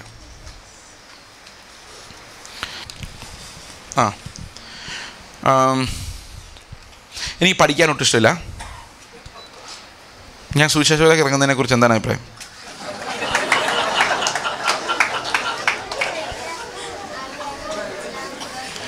ഞാനിതിനെ വളരെ ഗൗരവമായിട്ടാണ് കാണുന്നത്. കാരണം എൻ്റെ മകൻ അങ്ങനൊരു സ്വഭാവം ഉണ്ടായിരുന്നു. ഞാൻ നിങ്ങളോട് പറഞ്ഞില്ല. അതായത് ഞാനിപ്പോഴും പറയുമല്ലോ, ഈ ഭൂമി ഒന്നുമില്ല, അതിൻ്റെ മഹത്വം ഒന്നുമില്ല എന്ന് ഇപ്പോഴും പ്രസംഗിക്കുന്ന ആളും ജീവിതത്തിൽ അങ്ങനെയൊക്കെ വരുത്താൻ ശ്രമിക്കുന്ന ആളുമൊക്കെ ആയതുകൊണ്ട് എൻ്റെ മകനിത് കണ്ടുകൊണ്ടിരിക്കുന്നതുകൊണ്ട് എൻ്റെ മകൻ്റെ വിചാരം പഠിക്കുക വേണ്ട, ഒന്നും വേണ്ടെന്നാണ്. പക്ഷേ ഒരു കാര്യം നമ്മൾ ശ്രദ്ധിക്കേണ്ടത്, മെനക്കെട്ട് നിൽക്കുന്നവരെ കർത്താവ് വിളിക്കുന്നുണ്ടെങ്കിലും,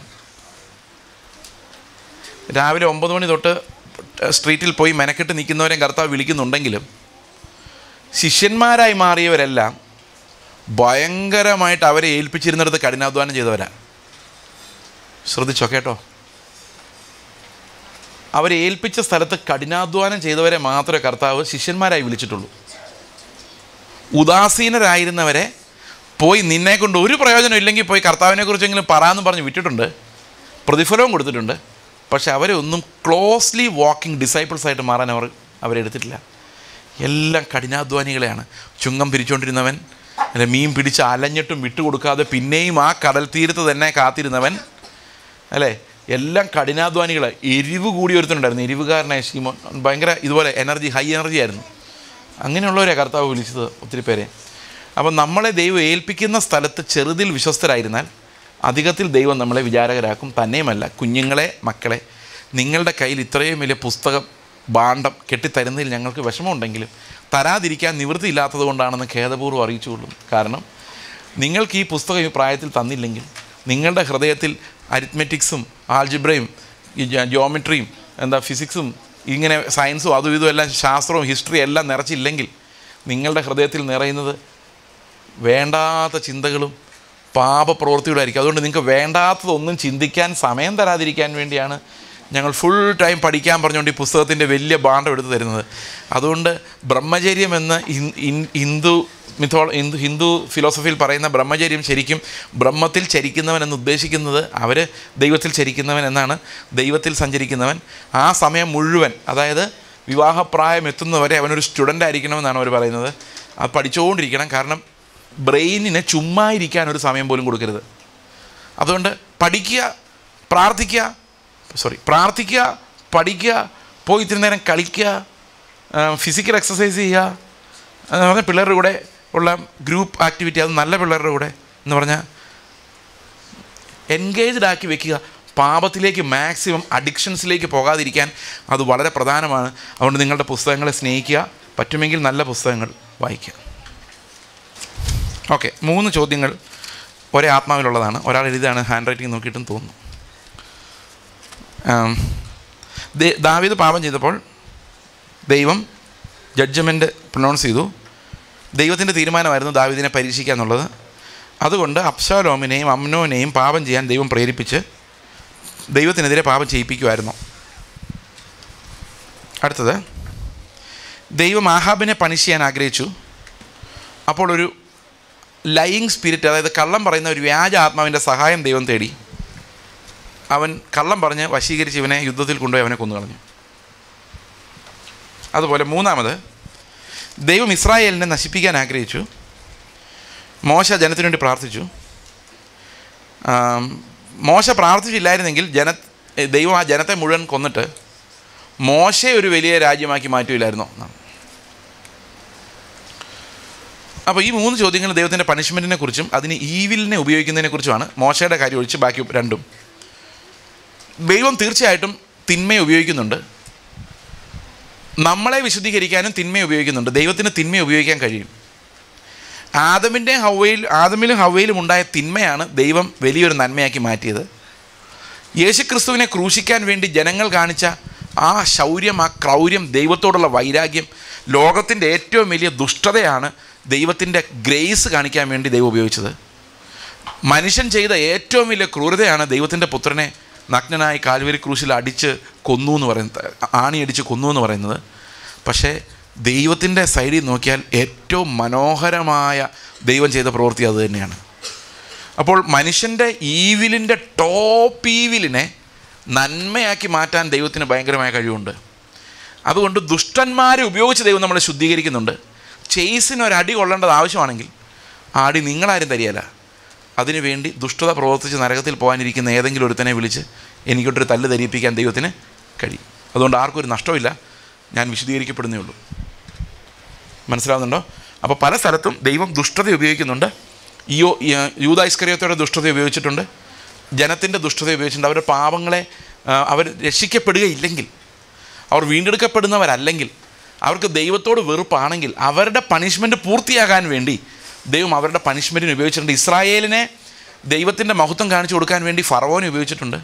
കാരണം ഫറവോൻ മാനസാന്തരപ്പെടുകയില്ല എന്നുള്ള ദൈവത്തിന് എന്ത് പറഞ്ഞാലും ആവില്ല. അപ്പം ആവില്ലാത്ത ഒരുത്തനെ വെച്ചുകൊണ്ടിരുന്നിട്ട് ആകെയുള്ള പ്രയോജനം അവൻ്റെ വിശുദ്ധ ജനത്തെ വിശുദ്ധീകരിക്കുക എന്നുള്ളതാണ്.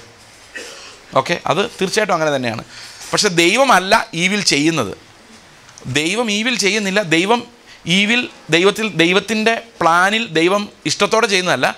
ഈവിലായിട്ടുള്ള മനുഷ്യരെ ദൈവം നല്ലവരെ, അതായത് വിശുദ്ധീകരിക്കാൻ വേണ്ടി ഉപയോഗിക്കുന്ന. ഫോർ എക്സാമ്പിൾ, ഒരു ഉദാഹരണം പറഞ്ഞാൽ, നമുക്ക് ശത്രുക്കൾ വേണോ വേണ്ടയോ? വേണ്ടെന്നുള്ളവർ. നിങ്ങൾ പ്രാർത്ഥിക്കുമോ, കർത്താവ് എനിക്ക് കുറച്ച് ശത്രുക്കളെ തരണേ, കുറച്ച് ശത്രുക്കളെ തരണേ? ചോദിക്കുമോ? ശത്രുക്കളെല്ലാം ഫ്രണ്ട്സാക്കി തരണമെന്നല്ലേ പറയുള്ളൂ, അല്ലേ? എനിക്ക് ഫ്രണ്ട്സ് മാത്രം മതി, ഒരു ശത്രു വേണ്ടെന്നല്ലേ പറയുള്ളൂ. പക്ഷെ എന്നാലും നമുക്ക് ശത്രുക്കളുണ്ട്. എന്തിനാ ശത്രുക്കൾ? എന്തിനാ ചീത്ത ആളുകൾ നമ്മുടെ ചുറ്റും ഉണ്ടാകുന്നത്? കർത്താവ് നമ്മളോട് പറഞ്ഞൊരു പ്രധാന കൽപ്പനയാണ് ശത്രുക്കളെ സ്നേഹിക്കണം എന്നല്ലേ? അപ്പോൾ യേശുവിനെ പോലെ ആകണമെങ്കിൽ എന്ത് ചെയ്യണം? ശത്രുക്കളെ സ്നേഹിക്കണം, അല്ലേ? അപ്പോൾ ഈ ശത്രുവിനെ തരാതെ ശത്രുക്കളെ സ്നേഹിക്കാൻ പറഞ്ഞാൽ നമ്മൾ എങ്ങനെ സ്നേഹിക്കും? എങ്ങനെ യേശുവിനെ പോലെ ആവും? അപ്പോൾ ശത്രുക്കളെ സ്നേഹിക്കണം എന്നൊരു കമാൻഡ് തരുമ്പോൾ സ്നേഹിക്കാൻ ആരെയും കൂടെ തരണം? ശത്രുക്കളെ കൂടെ തരണം. മനസ്സിലായി എന്തിനാ നിങ്ങളുടെ വീട്ടിലും അയൽവക്കത്തും സഭയിലെല്ലാം ഇഷ്ടമില്ലാത്ത ആൾക്കാരുണ്ടാകുന്നത്? എന്തിനാ? അവരെ സ്നേഹിക്കാൻ വേണ്ടി. മനസ്സിലായോ? നമ്മളെ ആക്രമിക്കുന്നവരെ സ്നേഹിക്കാൻ വേണ്ടിയാണ് അവരെ ദൈവം വെച്ചിരിക്കുന്നത്. പിന്നെ ഒരു കാര്യമുള്ളൂ, മോശയെ ദൈവം ഒരു വലിയ രാജ്യമാക്കുമായിരുന്നെന്ന്. ഈ ദൈവത്തിൻ്റെ കാര്യം ഭയങ്കര രസമാണെന്ന് എൻ്റെ മറുപടി. ഒരിക്കലും ആക്കുകയില്ലായിരുന്നു. മോശയെ ദൈവത്തിൻ്റെ ജനത്തെ നയിക്കാനുള്ള ആടിനെ ഇടയനായി ദൈവം അപ്പോയിൻ്റ് ചെയ്യുമ്പോഴേ ദൈവത്തിനറിയാം മോശയെ എന്തൊക്കെയോ താഴെ വീണ് എന്താണോ. മോശയെ ദൈവത്തിനറിയാം. മോശയെ തിരഞ്ഞെടുക്കുന്ന തന്നെ ഒരു ഇടയനായിട്ടാണ്. അപ്പം ഇത്രയും ജനത്തിന് വേണ്ടി നിലവിളിക്കുക എന്നുള്ളത് മോശയുടെ പണിയാണ്. അത് മോശ ചെയ്തില്ലെങ്കിൽ മോശ കുറ്റക്കാരനാണ്. മനസ്സിലാകുന്നുണ്ടോ? മോശ അത് ചെയ്യുമെന്നും ദൈവം അതിന്മേൽ അവരെ വിടുവിക്കുമെന്നും ദൈവത്തിനറിയാം. അപ്പോൾ മോശ ഒരു വലിയ ജാതിയാക്കി മാറ്റിയുള്ള പ്രോബ്ലം എന്താണെന്നറിയോ? പ്രോമിസ് ലേവ്യാഗോത്രത്തിന് മാത്രമല്ല, എബ്രഹാമിൻ്റെ സകല സന്തതിയോടും ദൈവം ചെയ്തിരിക്കുന്ന പ്രോമിസ് നിറവേറാതെ പോകും. അങ്ങനെ ദൈവം ഒരിക്കലും ചെയ്യില്ല. ആ ഇസ്രായേലിന് കൊടുത്ത പ്രോമിസ്, യാക്കോബിൻ്റെ സന്തതികൾക്ക് മുഴുവൻ കൊടുത്ത പ്രോമിസ്, അവരെ ഒരു രാജ്യമാക്കാമെന്ന് പറഞ്ഞ പ്രോമിസ് ഒരിക്കലും ദൈവം ലംഘിക്കില്ലായിരുന്നു. അതുകൊണ്ട് മോശ പറഞ്ഞാലും അത് മാറ്റം ഉണ്ടാവുകയില്ലായിരുന്നു. നമ്മൾ ദൈവത്തിൻ്റെ പല പദ്ധതികളെയും കുറിച്ച് ആലോചിക്കുമ്പോൾ അതിനകത്തെ ആ ഭംഗി നമ്മളെ അത്ഭുതപ്പെടുത്തും. ഇപ്പം നമ്മൾ വിചാരിക്കുകയല്ലേ, മോശ മരുഭൂമിയിലൂടെ പോയി അവസാനം യോശുവയും കാലേബും അല്ലാതെ ബാക്കിയെല്ലാം പട്ടുപോയി അല്ലേ? അങ്ങനെയല്ലേ പറയുന്നത്? പക്ഷെ നിങ്ങളൊന്ന് ആലോചിക്കുക, മോശ പട്ടുപോയോ? അന്ന് മരിച്ചവർ ഫിസിക്കൽ ഡെത്തിലൂടെ പോയി, ഓക്കെ. പക്ഷെ ഒരു സ്വർഗത്തിൽ പോകാതെ പോയോ മോശ? യേശുവുമായിട്ട് സംസാരിക്കാൻ മോശ ഏലിയാവും ഉണ്ടായിരുന്നില്ലേ? അപ്പോൾ സത്യത്തിൽ മോശ എന്തിനാ ആ സമയത്ത് മരിച്ചത്? മോശ അതിനേക്കാൾ വലിയ എത്ര പാപം ചെയ്തിട്ടുണ്ട്, അല്ലേ? ഇത് ജനങ്ങളോടുള്ള വിഷമത്തിനാണ് മോശ ആ പാറയുടെ മേൽ അടിച്ചത്, അല്ലേ? ദൈവത്തോട് എതിർത്തിട്ടാണോ? അല്ല. പക്ഷെ മോശ ആ സമയത്ത് മരിക്കേണ്ടതിൻ്റെ കാര്യം എന്തായിരുന്നറിയോ? മോശയുടെ ശുശ്രൂഷ അവിടെ തീർന്നു. എന്തുകൊണ്ട് തീർന്നു എന്ന് ചോദിച്ചു കഴിഞ്ഞാൽ, മോശ ഒരു ലേവ്യനാണ്, അല്ലേ? ലേവ്യരല്ല യുദ്ധം ചെയ്യുന്നത്. ഇനി അവർക്ക് വേണ്ടത് പുതിയ രാജ്യം കീഴടക്കാൻ യോദ്ധാവായ ഒരു ലീഡറിനെയാണ്. മോശയുടെ കാലം കഴിഞ്ഞ് ഇനി യോശുവയുടെ കാലമായി. കാരണം ഇനി അവർ ശത്രുക്കളെ ആക്രമിച്ച് കീഴടക്കി ഒരു രാജ്യം സ്ഥാപിക്കാൻ ലേവ്യരെ അല്ല ദൈവം ഉപയോഗിക്കുന്നത്, അതിനുപയോഗിക്കുന്ന മറ്റു ഗോത്രത്തിൽ നിന്നുള്ള ആൾക്കാരെയാണ്. അതുകൊണ്ട് സ്വാഭാവികമായ പരിണാമത്തിലൂടെ ദൈവം അവരൊരു പാഠം പഠിപ്പിക്കുകയും ചെയ്തു, മോശയുടെ അവിശ്വാസത്തിനൊരു ശിക്ഷ കൊടുക്കുകയും ചെയ്തു. എന്നാൽ അത് മോശ ദൈവത്തിൻ്റെ ക്രോധത്തിൽ മരിച്ചു എന്ന് വിചാരിക്കരുത്. അങ്ങനെയല്ല. മോശയുടെ കാലം കഴിഞ്ഞു, മോശയുടെ ശുശ്രൂഷ കഴിഞ്ഞു, അടുത്ത ആളെ ദൈവം എഴുന്നേൽപ്പിച്ചു. ആ സമയത്ത് ഇങ്ങനൊരു മുഖാന്തരം ഉണ്ടായി എന്ന് മാത്രമേ ഉള്ളൂ. ഓക്കെ, അപ്പോൾ അത് ക്ലിയറായി എന്ന് ഞാൻ വിചാരിക്കുന്നു. ക്ലിയർ ആയില്ലെങ്കിൽ ഒരു പേപ്പറിൽ എഴുതിയിട്ടാൽ മതി. നല്ല ചോദ്യങ്ങളുണ്ട്, വളരെ നല്ല ചോദ്യങ്ങൾ ആണ് ചോദിച്ചിരിക്കുന്നത്. എല്ലാവർക്കും നന്ദി. നമുക്ക് ഒരു നിമിഷം പ്രാർത്ഥിക്കാം. ഞങ്ങളുടെ സ്വർഗ്ഗസ്ഥ പിതാവേ, അങ്ങയുടെ വേൾഡ് വ്യൂവിൽ കർത്താവ്, അങ്ങയുടെ കാഴ്ചപ്പാടിൽ ഇടുക്ക് വഴിയിലൂടെ കർത്താവ് നടന്ന അതേ വഴിയിൽ അതേ ചുവടുകൾ, ഞങ്ങൾ ആ ചുവടുകളെ സ്നേഹിക്കാൻ, ഈ ലോകത്തിൽ എല്ലാറ്റിനേക്കാൾ കൂടുതൽ അങ്ങേ ആഗ്രഹിക്കാൻ, അങ്ങ് കാണുന്ന പോലെ എല്ലാറ്റിനെയും കാണാൻ, നശിച്ചു പോകുന്നതിനെ ആശ്രയിക്കാതിരിക്കുവാൻ ദൈവമേ പരിജ്ഞാനം നൽകി ഞങ്ങളെ സഹായിക്കണമേ. കർത്താവ് യേശു ക്രിസ്തുവിൻ്റെ നാമത്തിൽ തന്നെ ആമേൻ.